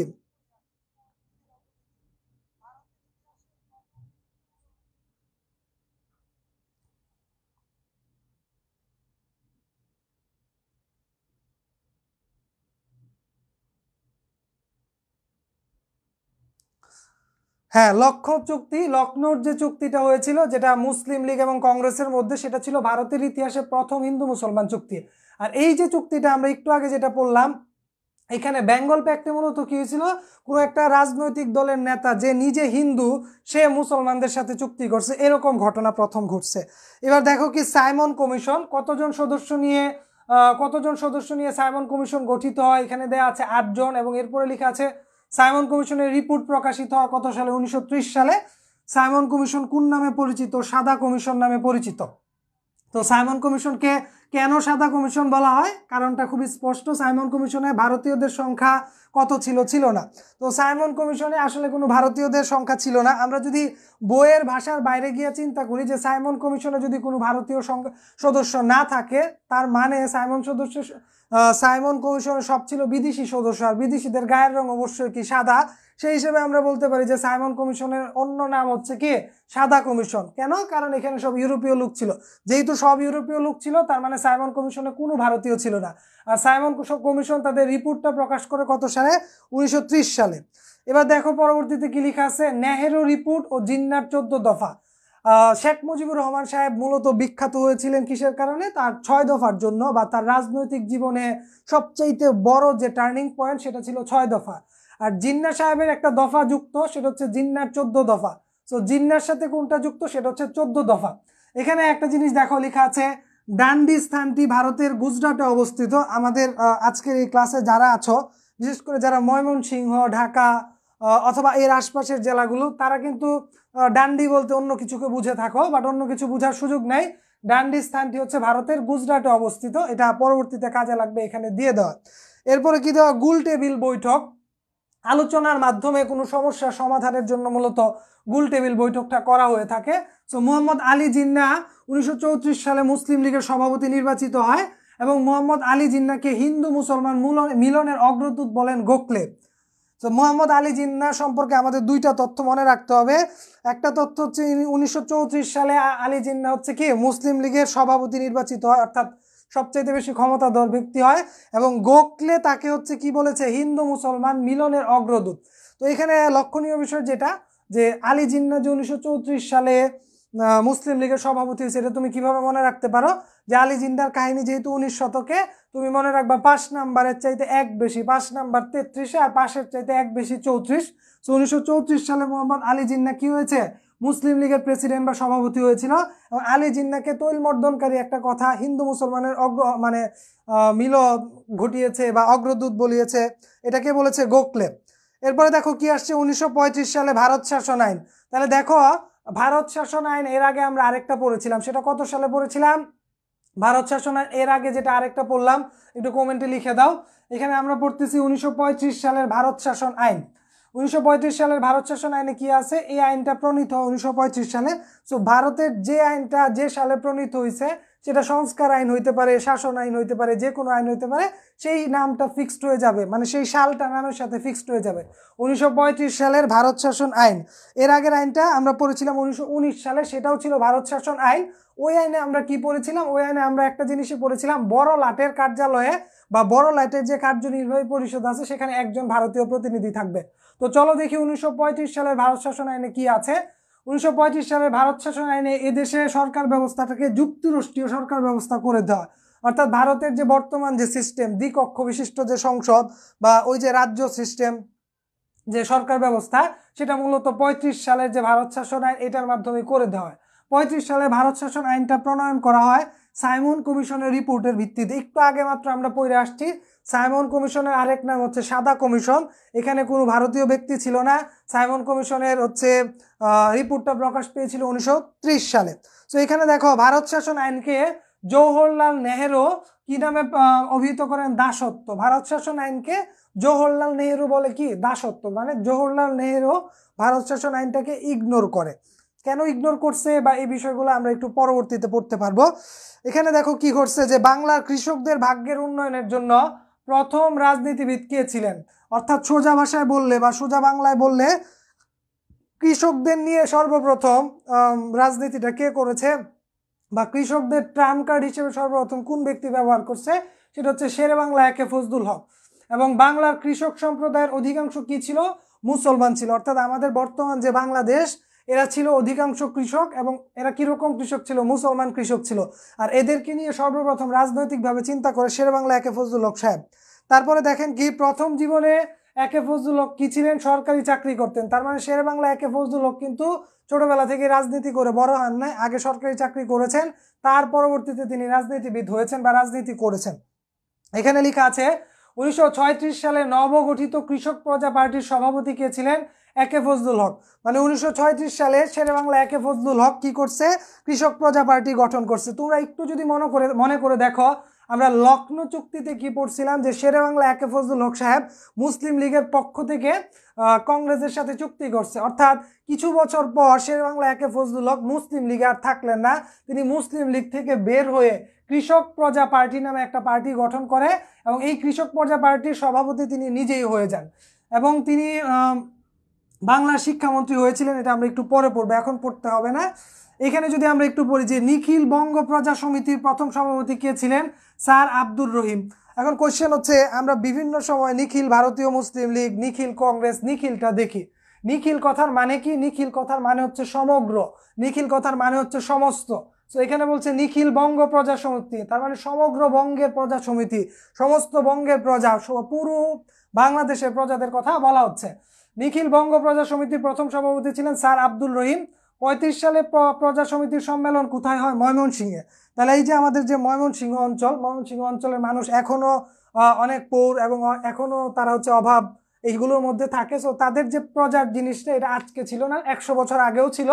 1935 সালে প্রজা সমিতির সম্মেলন কোথায় হয়? ময়মনসিংহে।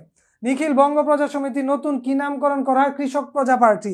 তাহলে দেখো, এই যে কৃষক প্রজা পার্টি, যে পার্টিটা গঠন করেছিল মুসলিম লীগ থেকে বের হয়ে আসা শেরেবাংলা একে ফজলুল হক, এইটার আগের নাম কি ছিল? নিখিল বঙ্গ প্রজা সমিতি। তাহলে এখানে আমরা কি দেখতে পাচ্ছি? নিখিল বঙ্গ প্রজা সমিতি। এখন প্রজা টজা তো আগে চলতো না, তো প্রজার সাথে তিনি যখন কৃষক কথাটা লাগায় দিল, তখনই কিন্তু এটার হচ্ছে জনমতটা একটু বেড়ে গেল।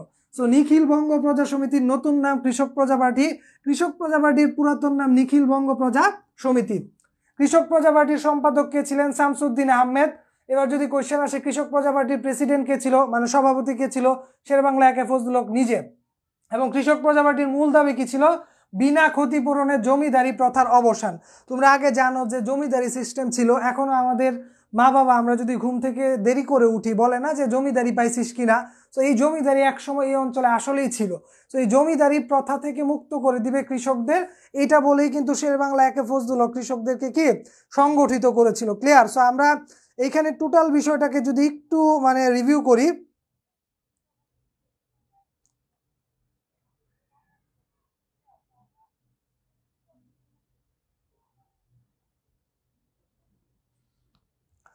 এখান থেকে আমরা বিষয়টাকে একটু ছোটভাবে রিভিউ করব। 1909 সালে মরলি মিন্টু সংস্কার আইন হয়। মরলি মিন্টু সংস্কার আইনটা ভারত সংস্কার আইন নামে পরিচিত। 1909 সালে মরলি মিন্টু সংস্কার আইনে মূলত একটা কাজ করা হয়, ভারতের যে আইনসভা ছিল সেই আইনসভায় 16 জন সদস্য থেকে সেটাকে বৃদ্ধি করে 60 জন করে দেওয়া হয়। লখনৌ চুক্তি হচ্ছে ভারতের ইতিহাসে মুসলমান এবং হিন্দুদের মধ্যে সাধিত প্রথম চুক্তি।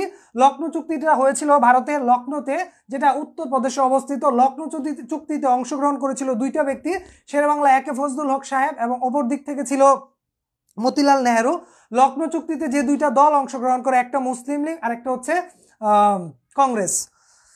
তারপরে দেখেন কি আছে 1919 সালের মন্টেগু চেমসফোর্ড সংস্কার আইন। মন্টেগু চেমসফোর্ড সংস্কার আইনটা 1909 সালের ভারত সংস্কার আইনের ঠিক 10 বছর পরে হয়, 1919 সালে।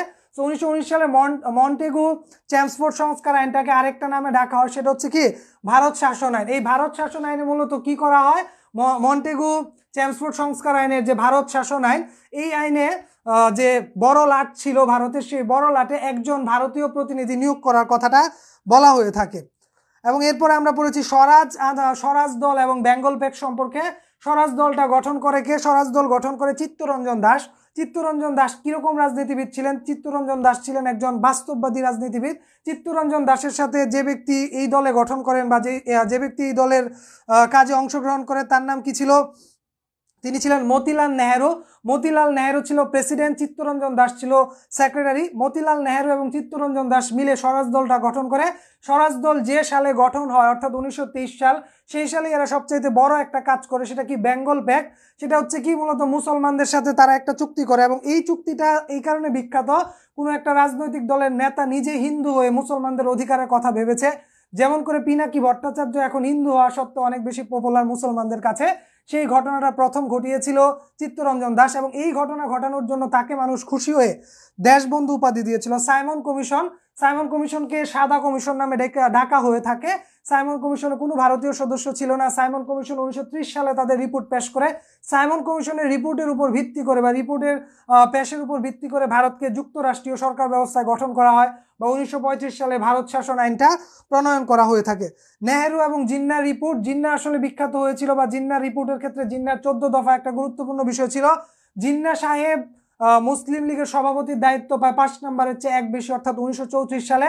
এবং জিন্না সাহেবের এখানে আর কিছু পড়ি নাই, আমরা গোল টেবিল বৈঠক পড়েছিলাম। গোল টেবিল বৈঠকের মধ্যে কি করা হয়? আলোচনার মাধ্যমে সমস্যার সমাধান করা হয়।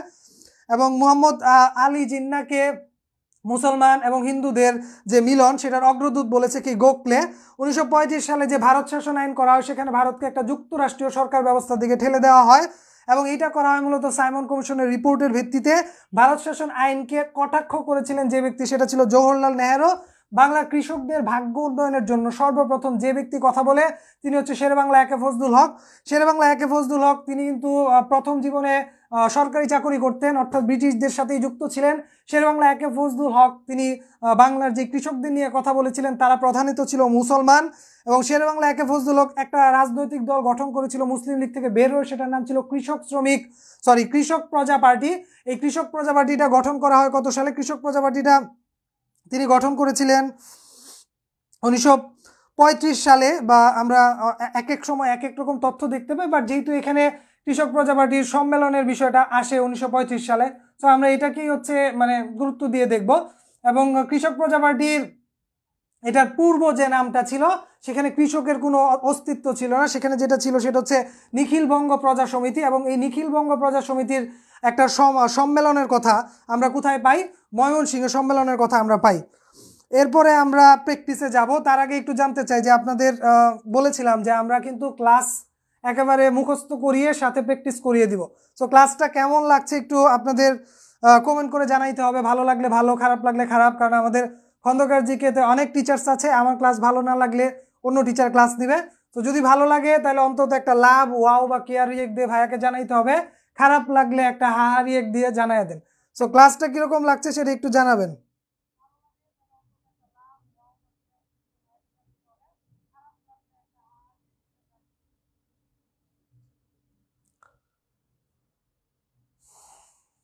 ক্লাস এখনো কিন্তু অনেক বাকি, আমরা একটা অংশে আছি। আর ইতিহাস তো আমি চাই না যে জাস্ট দেখায় দেখায় চলে যেতে। আমার ইচ্ছা আমার ক্লাসে যে ছেলে ঢুকবে বা যে মেয়ে ঢুকবে তার যাতে বাসায় গেলে 80% পড়া কমপ্লিট হয়ে যায়। ফাইন, ওকে। তো আমরা আমাদের পরবর্তী অংশে যদি যাই, এখানে কিছু প্র্যাকটিস আছে, তোমরা উত্তর দিবা।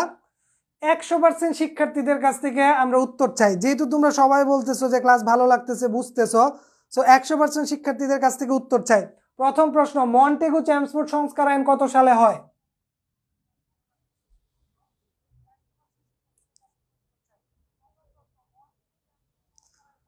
মন্টেগু চেমসফোর্ড সংস্কার আইন কত সালে হয়? আপনি এক দিয়ে যেটা মনে হবে ক খ গ ঘ দিয়ে দিবেন। আমাদের খাদিজা ইসলাম জান্নাত 1919 দিয়েছে, এবং বাকিরা যারা আছেন তারাও দিয়ে দেন। সাদিয়া আফরিন গ, আইশা শীল গ, চারুলতা 19, ফারজানা আফরিন গ, ফাহমিদা দিশা 19। ওকে ফাইন, কোয়েশ্চেনটা একটু চেঞ্জ করে দিল। কোয়েশ্চেনটা এখন দিল 1909 সালে কোন আইন হয়? একটু লিখো তো কমেন্টে। 1909 সালে কোন আইন হয়? একটু কমেন্টে লিখতে হবে।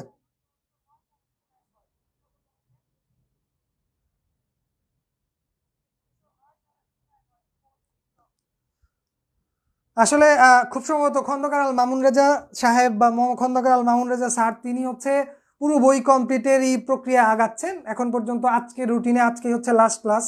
তো আপনাদের যে রেসপন্স সেটা যদি ক্রমান্বয়ে বা বর্ধমান থাকে, সেক্ষেত্রে ওরা অবশ্যই পুরো বই কমপ্লিটের উদ্যোগ নিবে, এবং আমিও ওই পুরো বইয়ের সাথে একটা অংশে জুড়ে আমিও থাকবো, এটা অবশ্যই।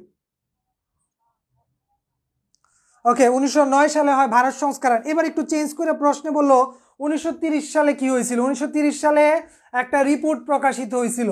এই রিপোর্টটা কোন কমিশন প্রকাশ করছিল? একটু লিখে দেন তো দেখি।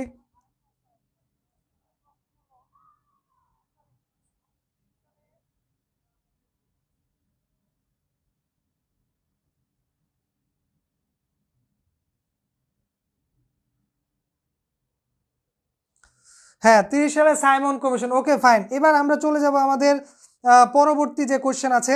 2 নম্বর কোশ্চেনটা একটু লক্ষ্য করবেন আপনারা। 2 নম্বর কোশ্চেনে বলেছে 14 দফা উত্থাপন করেন কে? গান্ধী, নেহেরু, জিন্না নাকি ফজলুল হক?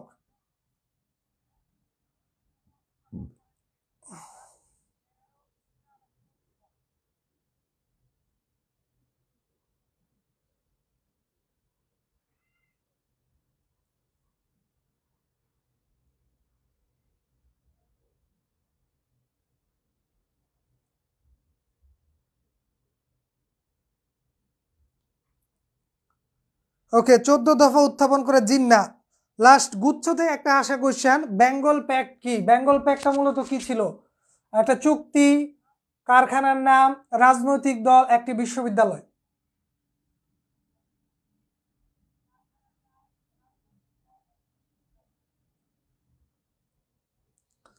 ওকে, বেঙ্গল প্যাক্ট তোমরা সবাই লিখতেছো একটি চুক্তি। এখন এই কোশ্চেনটা তো একবার চলে আসছে, একটু ঘুরায় যদি আসে, বেঙ্গল প্যাক্ট কত সালে হয়? একটু লিখো তো, বেঙ্গল প্যাক্ট কত সালে হয়?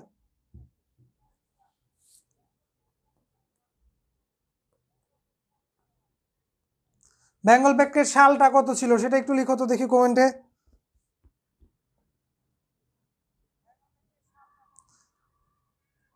1923 সাল। ওকে, সো বেঙ্গল প্যাক্ট গঠনের পেছনে একটা রাজনৈতিক দলের ভূমিকা ছিল। রাজনৈতিক দলটার নামটা লিখো তো দেখি কমেন্টে।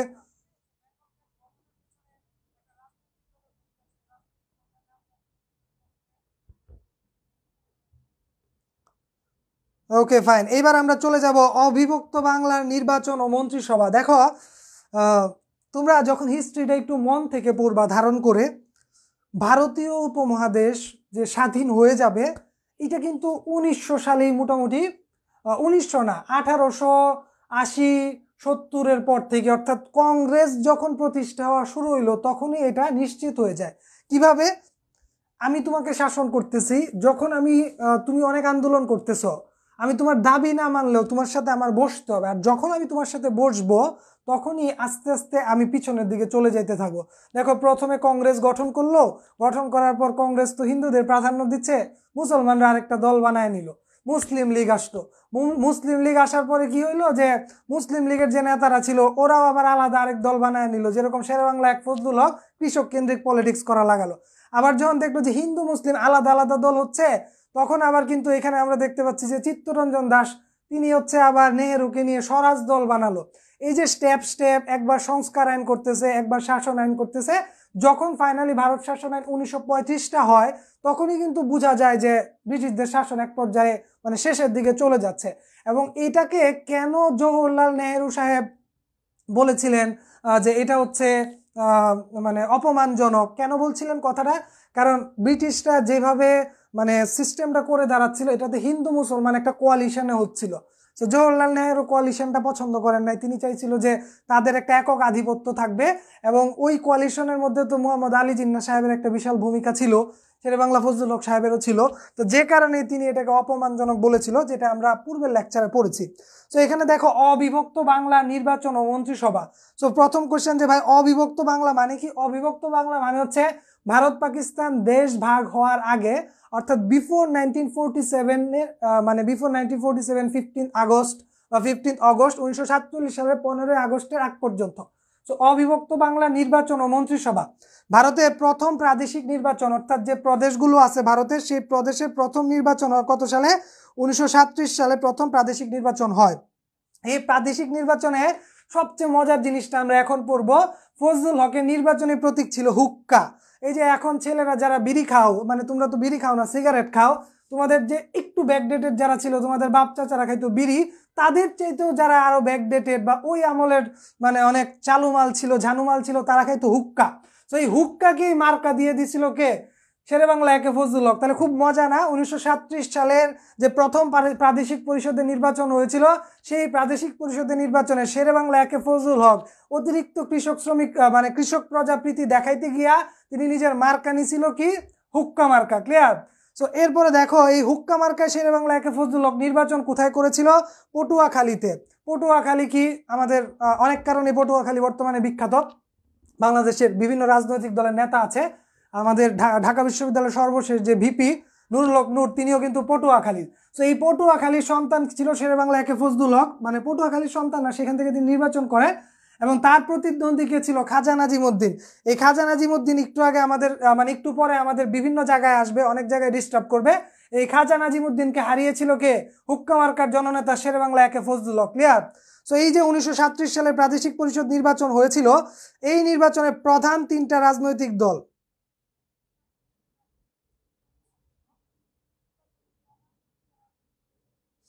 এই নির্বাচনের প্রধান তিনটা রাজনৈতিক দল কার কি অবস্থা ছিল দেখো। কংগ্রেস ভারতের প্রথম রাজনৈতিক দল, 54টা আসন পাইছিল। মুসলিম লীগ মুসলমানদের প্রথম রাজনৈতিক দল, 40টা আসন পেয়েছিল। আর এই হুক্কা পার্টির জন্য কৃষক প্রজা পার্টি শেরেবাংলা একে ফজলুল হক কাকু পেয়ে গেছিল 35টা আসন। তাহলে এই তিনটার আসন যদি আমরা পড়ি তাইলেই হবে। এবং সাথে আমরা এটা পড়তে পারি অতিরিক্ত হিসেবে যে 1937 সালের যে নির্বাচন হয়েছিল সেটাতে মোট আসন কত ছিল? মোট আসন 250টা। তাহলে আমি এটা একবার জাস্ট বলবো, আপনার মুখস্থ করতে হবে না, আপনি জাস্ট একটু শুনবেন তাইলেই পারবেন।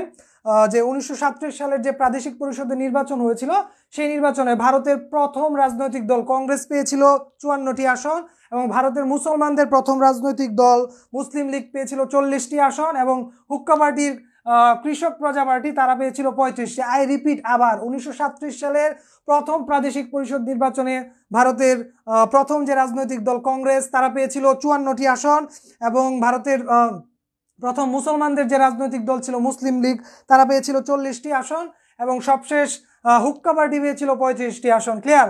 সো আমাকে একটু জানাইতে হবে এই যে নির্বাচনের বিষয়টা এবং হুক্কার বিষয়টা ক্লিয়ার হয়েছে কিনা।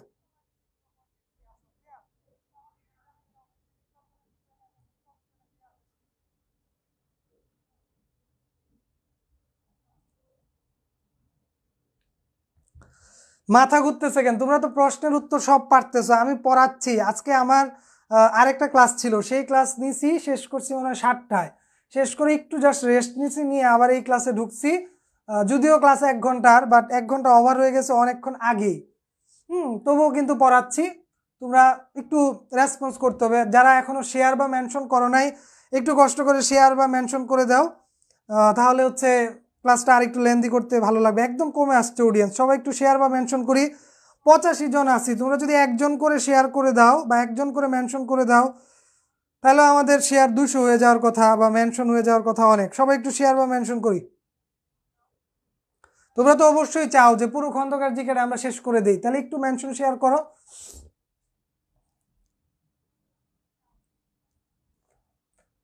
এবার দেখো যে শেরেবাংলা একে ফজলুল হকের নেতৃত্বে প্রথম মন্ত্রিসভা গঠিত 1937 সালে। তার মানে নির্বাচনে জিতে আর কোনো দেরি নাই, সাথে সাথে মন্ত্রিসভা গঠন করে ফেলছে কে? শেরেবাংলা একে ফজলুল হক।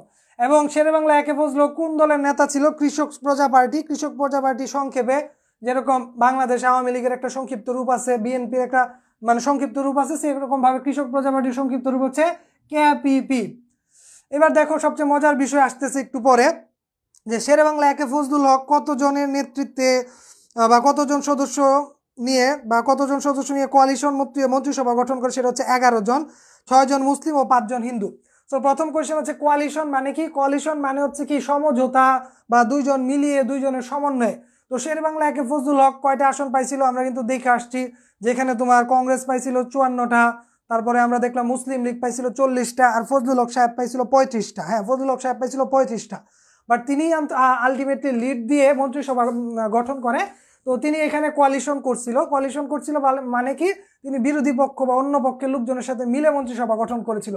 তো তার মন্ত্রিসভার সদস্য ছিল 11 জন। মনে রাখবা, শেরবাংলার যে মন্ত্রিসভা, প্রথম যে মন্ত্রিসভা 37-এর যে মন্ত্রিসভা, সেটার সদস্য ছিল বাংলাদেশ ক্রিকেট টিমে যতজন প্লেয়ার থাকে বা বাংলাদেশ ক্রিকেট টিমে যতজন লর্ড থাকে। তো এই 11 জন লর্ড যেহেতু বাংলাদেশ ক্রিকেট টিমে থাকে, শেরেবাংলার মন্ত্রিসভা 11 জন ব্যক্তি ছিল। 11 জন ব্যক্তির মধ্যে শেরেবাংলার মন্ত্রিসভায় 6 জন ছিল মুসলিম, 5 জন ছিল হিন্দু। মনে রাখবা যে একজন বেশি ছিল, সেটা হচ্ছে মুসলমান, যেহেতু শেরেবাংলা ফজলুল হক নিজে মুসলমান ছিল, তো একটা এরকম প্রায়োরিটি দিছে, 6 জন মুসলিম, 5 জন হিন্দু। সবচেয়ে ইন্টারেস্টিং বিষয় যেটা তোমরা ছোটবেলা থেকে পড়ে আসছো, অবিভক্ত বাংলার প্রথম মুখ্যমন্ত্রীকে শেরেবাংলা একে ফজলুল হক, অবিভক্ত বাংলার শেষ মুখ্যমন্ত্রীকে হুসেন শহীদ সোহরাওয়ার্দী। কিন্তু অবিভক্ত বাংলার প্রথম মুখ্যমন্ত্রী শুধু ছিল না ফজলুল হক, তিনি একই সাথে মুখ্যমন্ত্রী ও শিক্ষামন্ত্রী, দুইটা ছিল। এখন তোমার কোশ্চেন হইতে পারে যে ভাইয়া, মুখ্যমন্ত্রী ও শিক্ষামন্ত্রী দুইটা এত বড় বড় পোস্ট কেউ কি হোল্ড করতে পারে? তোমরা অনেকেই জানো না যে বাংলাদেশের বর্তমান যে সরকার আছে, শেখ হাসিনা সরকার, সেই শেখ হাসিনা প্রধানমন্ত্রী, পাশাপাশি তিনি কিন্তু বিদ্যুৎ মন্ত্রণালয়টাও ধরে রাখছে। তো এরকম আরো একটা মন্ত্রণালয় বা দুইটা মন্ত্রণালয়ে কোনো মন্ত্রী নাই, সো তিনি সেগুলো দেখেন। সেম ভাবে শেরেবাংলা একে ফজলুল হক প্রথম মুখ্যমন্ত্রী। সেই সাথে প্রশ্নটা যদি একটু ঘুরিয়ে বলে যে অবিভক্ত বাংলার প্রথম শিক্ষামন্ত্রীকে, তখন উত্তর হয়ে যাবে কিন্তু শেরেবাংলা ফজলুল হক। ক্লিয়ার? তাহলে শেরেবাংলা একে ফজলুল হক কি? অবিভক্ত বাংলার প্রথম মুখ্যমন্ত্রী, একই সাথে প্রথম শিক্ষামন্ত্রী। এবার দেখো, যেহেতু শেরেবাংলা একে ফজলুল হকের নেতৃত্বে মন্ত্রিসভা গঠন হয়েছিল, তো স্বাভাবিকভাবেই অবিভক্ত বাংলার প্রথম মন্ত্রিসভা গঠন করছিল তার যে পার্টি, কৃষক প্রজা পার্টি বা কেপিপি। বাংলা প্রথম মুখ্যমন্ত্রীকে একে ফজলুল হক পড়ায় দিয়েছে তোমাদের। বাংলার প্রথম মন্ত্রিসভা কবে ভেঙে যায়? 1 ডিসেম্বর 1941। একটু ডেটটা যদি আমরা একটু দেখি, কবে ভেঙে যায় প্রথম মন্ত্রিসভা, কোনো টেকনিক বা কোনো ইজি করা যায় কিনা। 1/12, তারপরে কি 1941, এই ডেটে এটা ভেঙে যায় 1 ডিসেম্বর, অর্থাৎ ডিসেম্বরের 1 তারিখ 1941 সালে এটা ভেঙে যায়। কত সালে মন্ত্রিসভাটা গঠন করা হয়েছিল? 37 সালে। তার মানে 4 বছরের মতো এটা স্টে করে। তো এখন আমাকে একটু জানাইতে হবে যে শেরেবাংলার মন্ত্রিসভার যে বিষয়গুলো বলেছি, এগুলো তোমাদের ক্লিয়ার হয়েছে কিনা।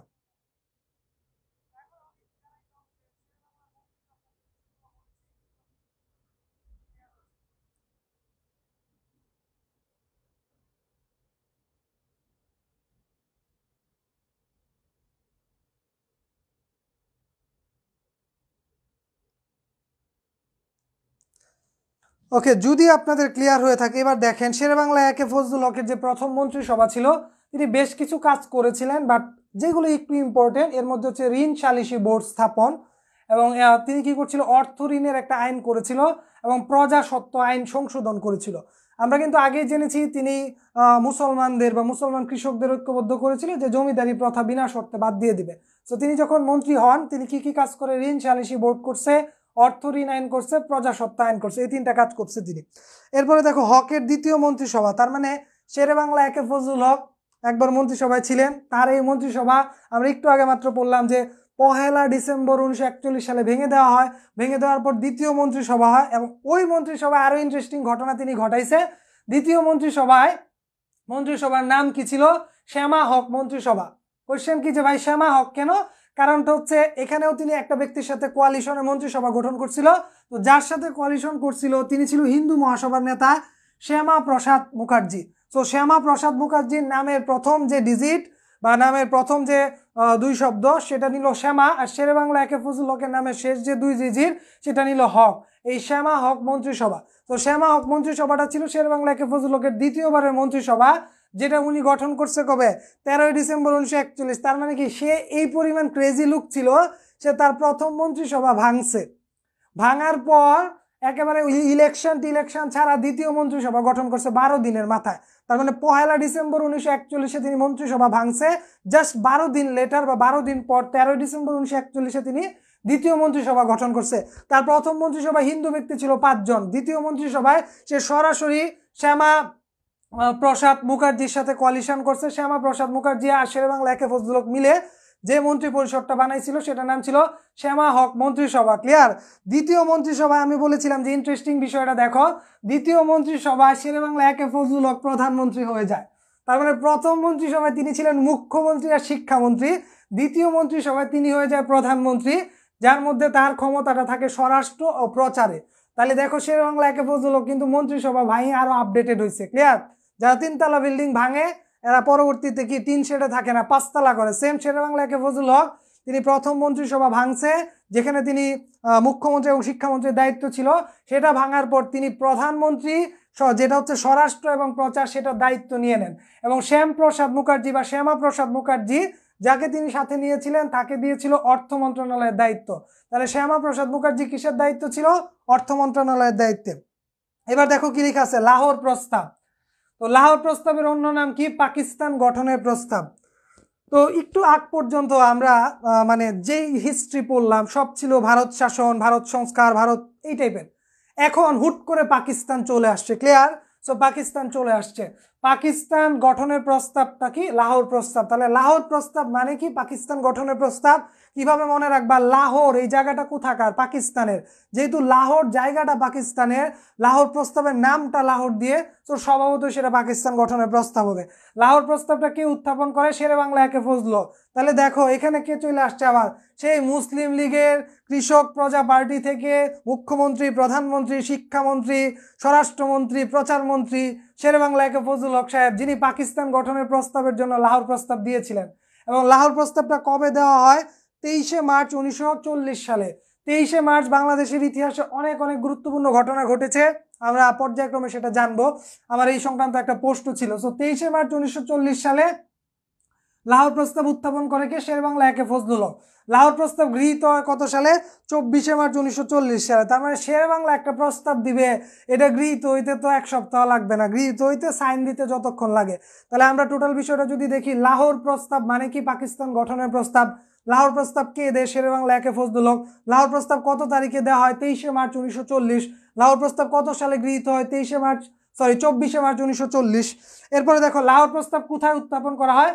লাহোরে অনুষ্ঠিত নিখিল ভারত মুসলিম লীগের সাধারণ অধিবেশনে। নিখিল মানে কি? সমগ্র।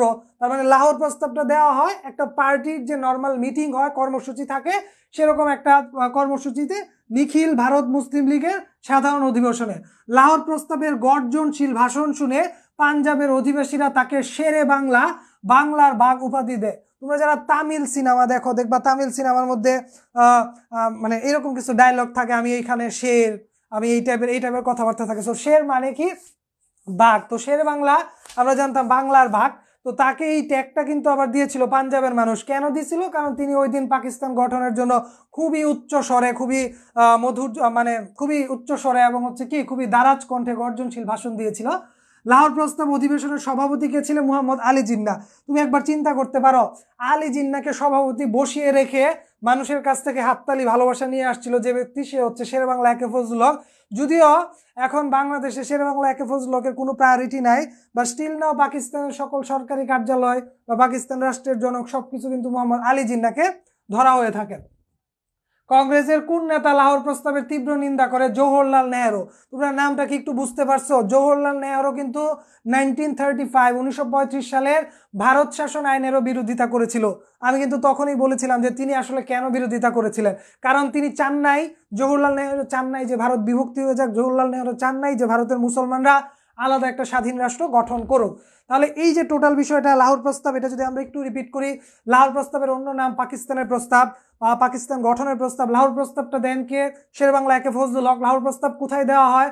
লাহোরে দেওয়া হয়। লাহোরের কোথায় দেওয়া হয় বা কি উপলক্ষে দেওয়া হয়? নর্মালি নিখিল ভারতীয় যে মুসলিম লীগের যে সাধারণ অধিবেশন আছে সেটাই দেওয়া হয়। লাহোর প্রস্তাব কত তারিখে দেওয়া হয়? লাহোর প্রস্তাব দেওয়া হয় 23 মার্চ 1940 সালে। লাহোর প্রস্তাব কত তারিখে গৃহীত? 24 মার্চ 1940 সালে। লাহোর প্রস্তাব যে অনুষ্ঠানটাতে দেওয়া সেটা সভাপতিত্ব কে করেছিলেন? মোহাম্মদ আলী জিন্নাহ। শেরে বাংলা একে ফজলুল হককে শেরে বাংলা অর্থাৎ বাংলার বাঘ উপাধিটা কে দিয়েছিল? পাঞ্জাবের মানুষ। কেন দিয়েছিল? কারণ তার যেই প্রস্তাব বা তার যেই গর্জন সেটা শুনে সেটা দিয়েছিল। কংগ্রেসের কোন নেতা লাহোর প্রস্তাবের বিরোধিতা করেছিল? জওহরলাল নেহরু। আমাকে জানাইতে হবে লাহোর প্রস্তাব থেকে প্রশ্ন আসলে 100% পারবা কিনা।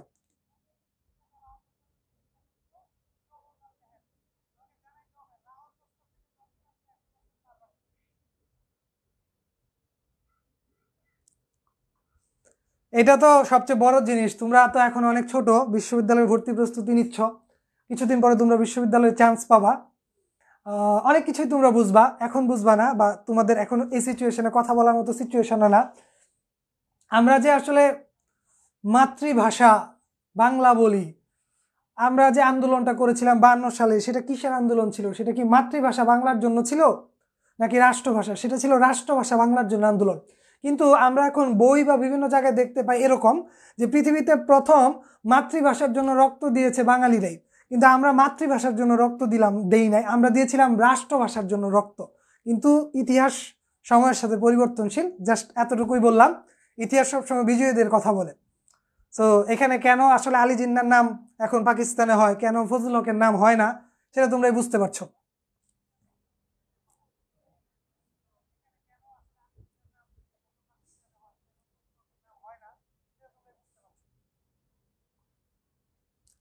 তো দেখো, আমরা 35 সালের যে ভারত শাসন আইন গঠন করা হয়েছিল, তারপর প্রথম প্রাদেশিক পরিষদের নির্বাচন হয়েছিল কত সালে?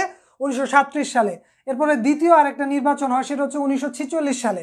ওই 1946 সালে নির্বাচনে মুসলিম লীগের একটা প্রাধান্য থাকে, এবং মুসলিম লীগের মার্কা কি ছিল? হারিকেন। তুমি জাস্ট একটু চিন্তা করে দেখো যে 1946 সালে মুসলিম লীগ, যেটা একটা ধর্মকেন্দ্রিক রাজনীতি করে, বাট তাদের মার্কা তোমার মানে টুপি, তাদের মার্কা পাল্লা, এই টাইপের কোনো কিছু না হয় হারিকেন ছিল। কেন? কারণ ওই সময়ে বিদ্যুৎ অনেক বড় একটা বিষয় ছিল। এখন তো ডিজিটাল হয়ে গেছে পৃথিবী, বিদ্যুৎটা খুব বড় বিষয় ছিল। তো এই বিদ্যুৎটাকে পুঁজি করার জন্যই 1946 সালে নির্বাচনে মুসলিম লীগের নির্বাচনী মার্কা ছিল হারিকেন। তো ওই নির্বাচনের ফলাফল মুখস্থ করার দরকার নাই, জাস্ট একটু দেখো যে 46 সালে নির্বাচনে সবচেয়ে বেশি আসন পাইছে মুসলিম লীগ, 113টা। তার মানে দেখো তোমার 37 নির্বাচনে যেখানে মুসলিম লীগ দ্বিতীয়ত ছিল, কংগ্রেস প্রথমে ছিল, সেখানে 46 নির্বাচনে মুসলিম লীগ কংগ্রেসকেও পেছনে ফেলে দিছে। কংগ্রেস আসন পাইছে 86টা। আর কৃষক প্রজা পার্টি, একটু লক্ষ্য করে দেখো, শেরে বাংলা একে ফজলুল হক সাহেব, যেখানে তিনি কৃষকদের পুঁজি করে দুইবার সরকার গঠন করছে, প্রধানমন্ত্রী, মুখ্যমন্ত্রী, শিক্ষামন্ত্রী, স্বরাষ্ট্রমন্ত্রী, প্রচারমন্ত্রী, সবকিছু হয়েছে, সেখানে তিনি এরপরে নির্বাচনে এসে আসন পাইছে মাত্র 5টা, কৃষক প্রজা পার্টি। তাহলে মনে রাখতে হবে, কৃষক প্রজা পার্টি 5টা পাইছে, সবচেয়ে বেশি পাইছে মুসলিম লীগ 113টা।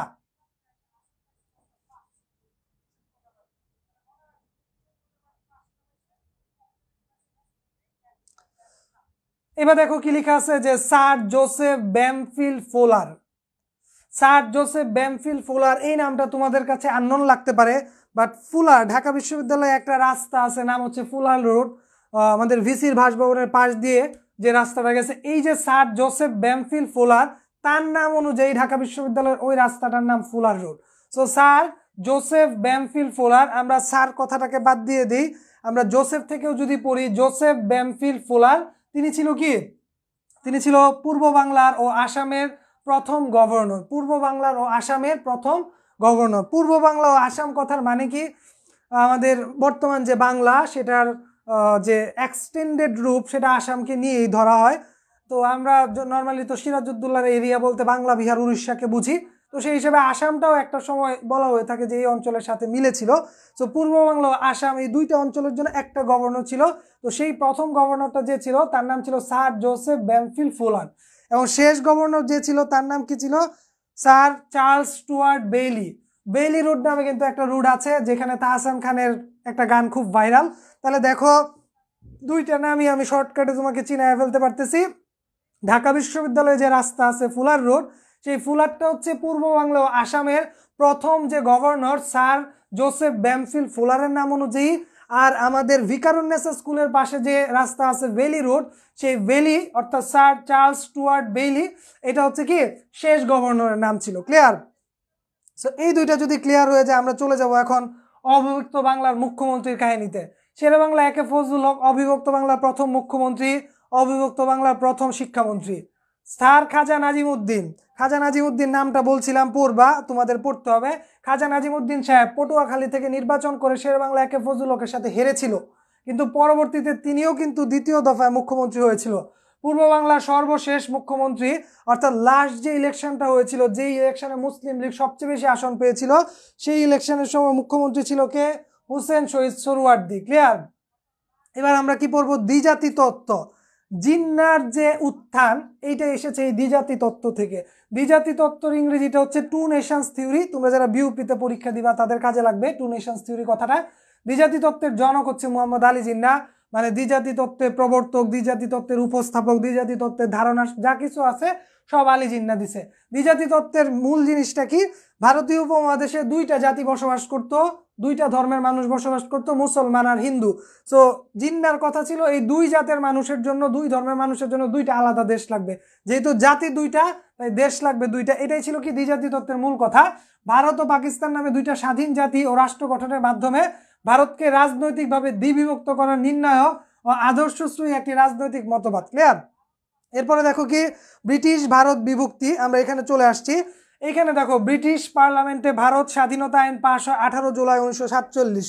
তাহলে দেখো আমরা সর্বপ্রথম পড়েছিলাম ভারত সংস্কার আইন কত সালে? 1909 সালে। তারপরে আমরা বললাম ভারত শাসন আইন কত সালে? 1919 সালে। তারপরে আমরা বললাম ভারত শাসন আইন কত সালে? 1935 সালে। এবার আর সংস্কার শাসন নাই, এবার ব্রিটিশরা বুঝা গেছে এদেরকে আর বাইধা রাখা যাবে না, এরা স্বাধীন হয়েই যাবে। এবং 1947 সালের 18 জুলাই বা 1947 সালে ভারতীয় স্বাধীনতা আইন পাশ করা হয়। মানে ভারতীয়দেরকে যে স্বাধীনতা দিবে এটাও কিন্তু ব্রিটিশরা একটা আইন করে দিছে, একটা সুন্দর সিস্টেমের মধ্যে দিছে।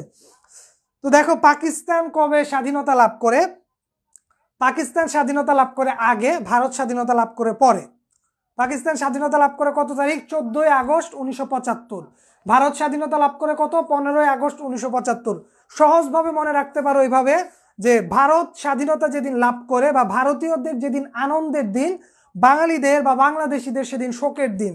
বাংলাদেশের জাতীয় শোক দিবস 15 আগস্ট, সেদিন যদি ভারতীয়দের আনন্দের দিন হয় তার মানে ভারতের স্বাধীনতা দিবস 15 আগস্ট। ভারতের চাইতে একদিন আগে পাকিস্তানের জন্ম, তার মানে পাকিস্তানের জন্ম হচ্ছে 14 আগস্ট। ক্লিয়ার? এবার দেখো 1947 সালের সীমানা কমিশন নামে পরিচিত ছিল র্যাডক্লিফ কমিশন। সীমানা কমিশন যে নামে পরিচিত ছিল সেটা হচ্ছে কি র্যাডক্লিফ কমিশন। ব্রিটিশ ভারতের বিভক্তির সময় অবিভক্ত বাংলার মুখ্যমন্ত্রী, যেহেতু অবিভক্ত বাংলার মুখ্যমন্ত্রী হুসেন শহীদ সোহরাওয়ার্দী, তার মানে হচ্ছে ব্রিটিশ ভারতের বিভক্তির সময় অবিভক্ত বাংলার মুখ্যমন্ত্রী হুসেন শহীদ সোহরাওয়ার্দী। এই প্রশ্নটা পড়াইতে গিয়ে একটা জিনিস মনে পড়ে গেল। হুমায়ুন ফরিদি সাহেবের একটা টক শো ছিল, টক শোতে একটা উপস্থাপিকা তাকে প্রশ্ন করতেছে। সো হুমায়ুন ফরিদি সাহেব তাকে প্রশ্ন করলো, হুমায়ুন ফরিদি যিনি হচ্ছে জাহাঙ্গীরনগর বিশ্ববিদ্যালয়ের শিক্ষার্থী ছিলেন, তাকে প্রশ্ন করলো যে বলো তো তুমি জিয়াউর রহমান সাহেবের মৃত্যুর আগে বাংলাদেশের রাষ্ট্রপতি কে ছিলেন? তো ওই মেয়েটা যথারীতি বললো যে জানি না। তখন হুমায়ুন ফরিদি সাহেব উত্তর দিল জিয়াউর রহমান নিজে। তো সেম ভাবে দেখো বিষয়টা এখানে যে অবিভক্ত বাংলার শেষ মুখ্যমন্ত্রী কে ছিল? স্বভাবতই হুসেন শহীদ সোহরাওয়ার্দী। তাহলে যদি এখানে বলে যে ভারত যখন বিভক্তি হয় তখন মুখ্যমন্ত্রী কে ছিল? হুসেন শহীদ সোহরাওয়ার্দী। তার মানে প্রশ্নটা একটাই, যেভাবে ঘুরিয়ে দেখ। সো হুসেন শহীদ সোহরাওয়ার্দী সাহেব কি অবিভক্ত বাংলার শেষ মুখ্যমন্ত্রী ছিল? যখন ব্রিটিশ ভারতের বিভক্তি হয় তখন মুখ্যমন্ত্রী ছিল, যখন ভারত পাকিস্তানের বিভক্তি হয় তখনও তিনি মুখ্যমন্ত্রী ছিলেন। এরপরে দেখো একটা কথা লিখে আছে করেঙ্গে ইয়ে মরেঙ্গে। করেঙ্গে ইয়ে মরেঙ্গে এটার মানে কি? আমরা বলি না ডো অর ডাই, যে করো অথবা মরো, এরকম অর্থে। সো এইটারই হিন্দি ভার্সনটা হচ্ছে করেঙ্গে ইয়া মরেঙ্গে, করো অথবা মরো। এটা আসলে কে বলেছিল? এটা বলেছিল মহাত্মা গান্ধী। তাহলে মহাত্মা গান্ধীর যে একটা বিখ্যাত উক্তি সেটা হচ্ছে করেঙ্গে ইয়া মরেঙ্গে, এটা কার উক্তি? মহাত্মা গান্ধীর। সুভাষচন্দ্র বসুকে নেতাজি উপাধিতে ভূষিত করেন জার্মানির ভারতীয় সম্প্রদায়।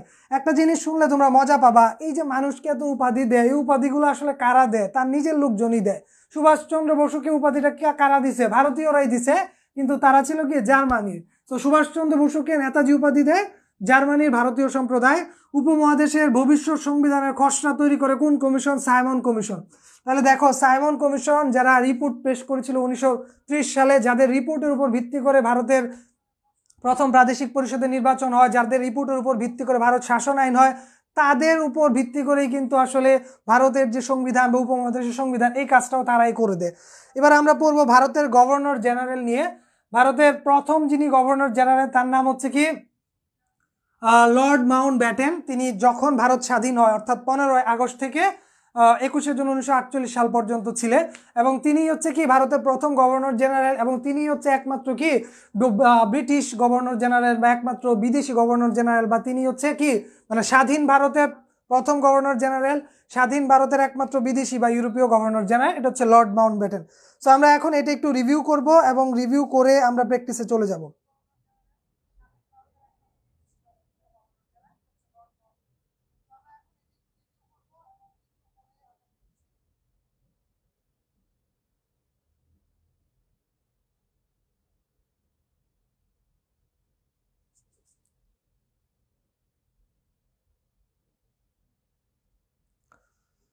ওকে, আমাদের এখানে যেটা ছিল যে 1946 সালের যে নির্বাচন, যে দ্বিতীয় যে নির্বাচন হয়, সেই নির্বাচনে মুসলিম লীগের মার্কা ছিল হারিকেন। সেই নির্বাচনে সবচেয়ে বেশি আসন লাভ করে মুসলিম লীগ, যা ছিল সংখ্যা 113টি।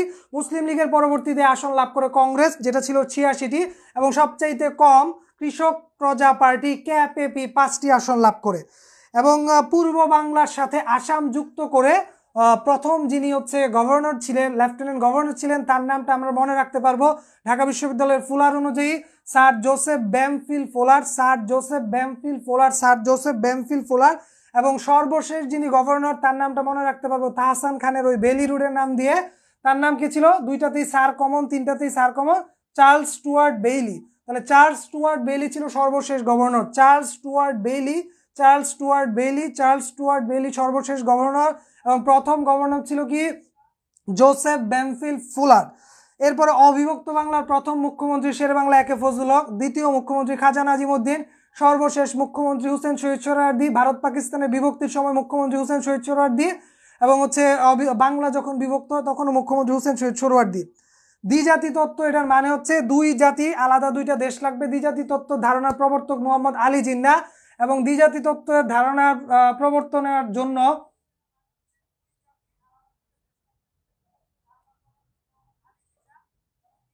এটা তাকে একটা উপাধি বা আদার্স একটা জিনিস দেওয়া হয়, সেটা হয়তো আমরা অন্য কোনো একটা জায়গায় পড়েছি, এখানে দেখতে পাচ্ছি না। আচ্ছা, তারপরে লেখা ছিল কি ব্রিটিশ ভারত বিভক্তি। সো ব্রিটিশ পার্লামেন্টে ব্রিটিশ ভারতের যে বিভক্তিটা নিয়ে আসা হয়, এর জন্য যে আইনটা পালন করা হয় তাকে বলা হয় কি ভারতীয় স্বাধীনতা আইন। এবং এই আইনটা পাশ করা হয় কত সালে? 1947 সালে। পাকিস্তান জন্মগ্রহণ করে কবে? ভারতের জন্মগ্রহণ একদিন আগে ভারত জন্মগ্রহণ করে, অর্থাৎ বাঙালিরা যেদিন শোক দিবস পালন করে 15 আগস্ট, আর তার একদিন আগে 14 আগস্ট পাকিস্তান জন্মগ্রহণ করে। এবং ভারত পাকিস্তানের যে সংবিধান, উপমহাদেশের সংবিধানের পিছনে যে সংগঠনের ভূমিকা আছে, যে কমিশনের, সেটা হচ্ছে কি সাইমন কমিশন। এবং ভারত পাকিস্তানের যে সীমানা কমিশন, এটার নাম ছিল র্যাডক্লিফ কমিশন।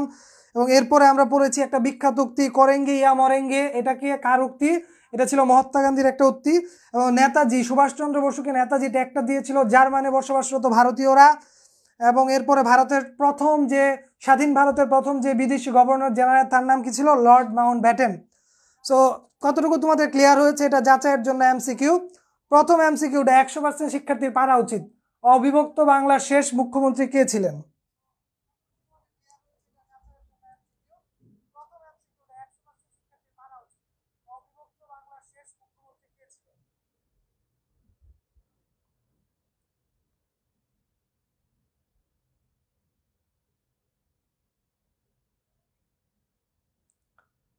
অবিভক্ত বাংলার শেষ মুখ্যমন্ত্রী কে ছিলেন?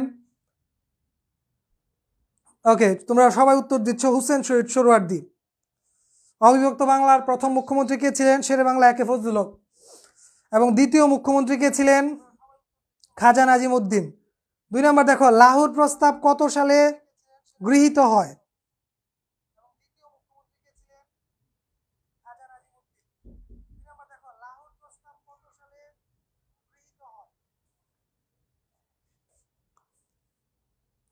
লাহোর প্রস্তাব কত সালে গৃহীত হয়?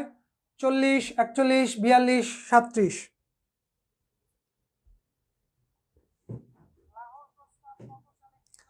তোমরা একটু নাম্বার দিয়ে লিখবা। লাহোর প্রস্তাব 1940 সালে গৃহীত হয়। কে দিয়েছিল? শেরবাংলা একে ফজলুল হক। কোথায় দিয়েছিল?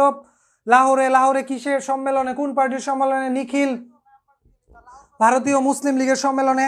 এবং এটা কত তারিখ দিয়েছিল? 23শে মার্চ। 23শে মার্চ বা 23শে ফেব্রুয়ারি, খুব সম্ভবত 23শে মার্চ। হ্যাঁ, 23শে মার্চে দিয়েছিল। এবং কত তারিখে গৃহীত হয়েছিল? 24শে মার্চ গৃহীত হয়েছিল। এরপরে দেখো, ঐতিহাসিক লাহোর প্রস্তাব কত তারিখে প্রস্তাবিত হয়? এটা আমি অলরেডি বলে দিয়েছি, এটা দরকার নাই। তোমরা 6 নং কোশ্চেনটা দেখো। লাহোর প্রস্তাবে কি ছিল? পাকিস্তানের প্রস্তাব, স্বাধীন বাংলার প্রস্তাব, ভারতের মুসলিম সংখ্যাগরিষ্ঠ এলাকার জন্য স্বাধীন রাষ্ট্রসমূহ গঠনের প্রস্তাব, ভারত বিভাগের প্রস্তাব। 6 এর উত্তর সবার পারা উচিত, কারণ এটা সরাসরি বলেছিলাম।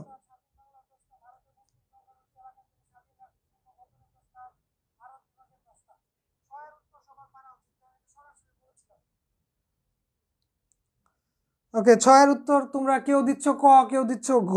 গ কিন্তু তোমাদের প্রথমেই পড়াইছিলাম লাহোর প্রস্তাব মানে পাকিস্তান গঠনের প্রস্তাব। একদম উদাহরণ দিয়ে পড়াইছিলাম, লাহোর কোথাকার অঞ্চল? পাকিস্তানের অঞ্চল। তো লাহোর প্রস্তাব কোথায় দেওয়া হয়েছিল? লাহোরে। তার মানে এটা পাকিস্তান গঠনের প্রস্তাব। ক্লিয়ার?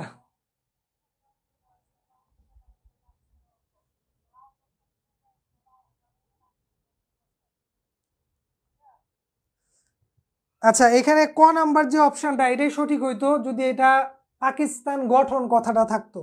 বাট শুধু পাকিস্তান প্রস্তাব, ওইটা বাক্যের অর্থগত বা আমরা যদি বলি যে বাক্যের গঠনগত দিক থেকে বাক্যটা ভুল। পাকিস্তান প্রস্তাব এরকম হবে না, এটাতে বিভক্তিযুক্ত থাকতে হবে এবং পাকিস্তান গঠন কথাটা থাকলে কটা হইতো। বাট পাকিস্তান গঠন কথাটা না থাকায় ভারতে মুসলিম সংখ্যাগরিষ্ঠ এলাকার জন্য স্বাধীন রাষ্ট্রসমূহ গঠনের প্রস্তাব, অর্থাৎ অর্থটা পাল্টা গেছে।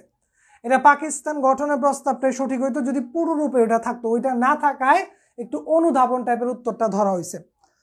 এরপরে দেখেন, অবিভক্ত বাংলার প্রথম মুখ্যমন্ত্রী, এটা সবাই জানেন। আপনাদের কাছে কোশ্চেন, অবিভক্ত বাংলার প্রথম আর দ্বিতীয় মুখ্যমন্ত্রী। দেখেন, ঢাকা বিশ্ববিদ্যালয় একবার দিছে অবিভক্ত বাংলার প্রথম মুখ্যমন্ত্রীকে, আর একবার দিছে দ্বিতীয় মুখ্যমন্ত্রীকে। আমি তোমাদেরকে অবিভক্ত বাংলার 3টা মুখ্যমন্ত্রী পড়াইছি। সো শতভাগ শিক্ষার্থীদের কাছ থেকে 1 আর 2 নম্বর প্রশ্নের উত্তর চাইবো।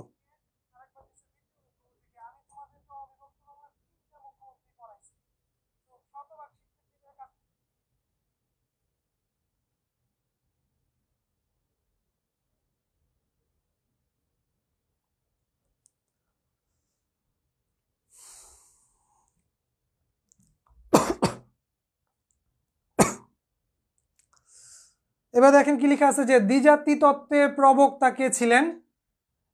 আল্লামা ইকবাল, স্যার সৈয়দ আহমেদ, মোহাম্মদ আলী জিন্নাহ নাকি স্যার সলিমুল্লাহ? এটা আপনারা সবাই পারবেন।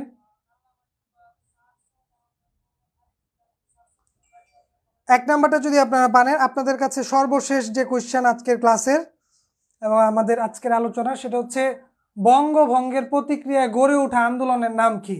খেলাফত আন্দোলন, অসহযোগ আন্দোলন, ওয়াহাবি আন্দোলন নাকি স্বদেশী আন্দোলন?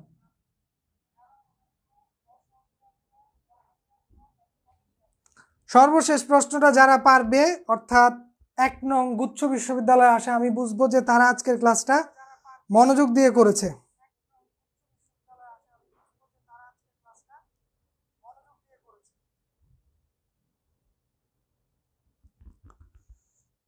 ওকে, বঙ্গভঙ্গের প্রতিক্রিয়া গড়ে ওঠা আন্দোলন হচ্ছে স্বদেশী আন্দোলন। 2টা আন্দোলন হয়েছিল স্পেশালি, একটা হচ্ছে বয়কট আর একটা স্বদেশী। বয়কটটা মূলত হচ্ছে কি বিদেশি পণ্য বর্জন করবে, আর স্বদেশীটা হচ্ছে স্বদেশী পণ্য ব্যবহার করবে, এরকম। আর খেলাফত আন্দোলন তো অনেক পরবর্তীতে, সেটা প্রথম বিশ্বযুদ্ধের প্রেক্ষাপটে আসছে। অসহযোগ আন্দোলন সেটাকে আসছে আবার হচ্ছে আমাদের মহাত্মা গান্ধী সাহেব দেশে ফিরে আসার পর। সো ওইগুলো অনেক পরবর্তী সময়ে, তো সেই হিসেবে স্বদেশী আন্দোলনটাই উত্তর হবে। তো আজকের ক্লাসটা এই পর্যন্তই ছিল। ক্লাসটা তোমাদের কেমন লেগেছে? বলেছিলাম যে যতটুকু অংশ পড়াবো একদম মুখস্থ করিয়ে দেওয়ার ট্রাই করব।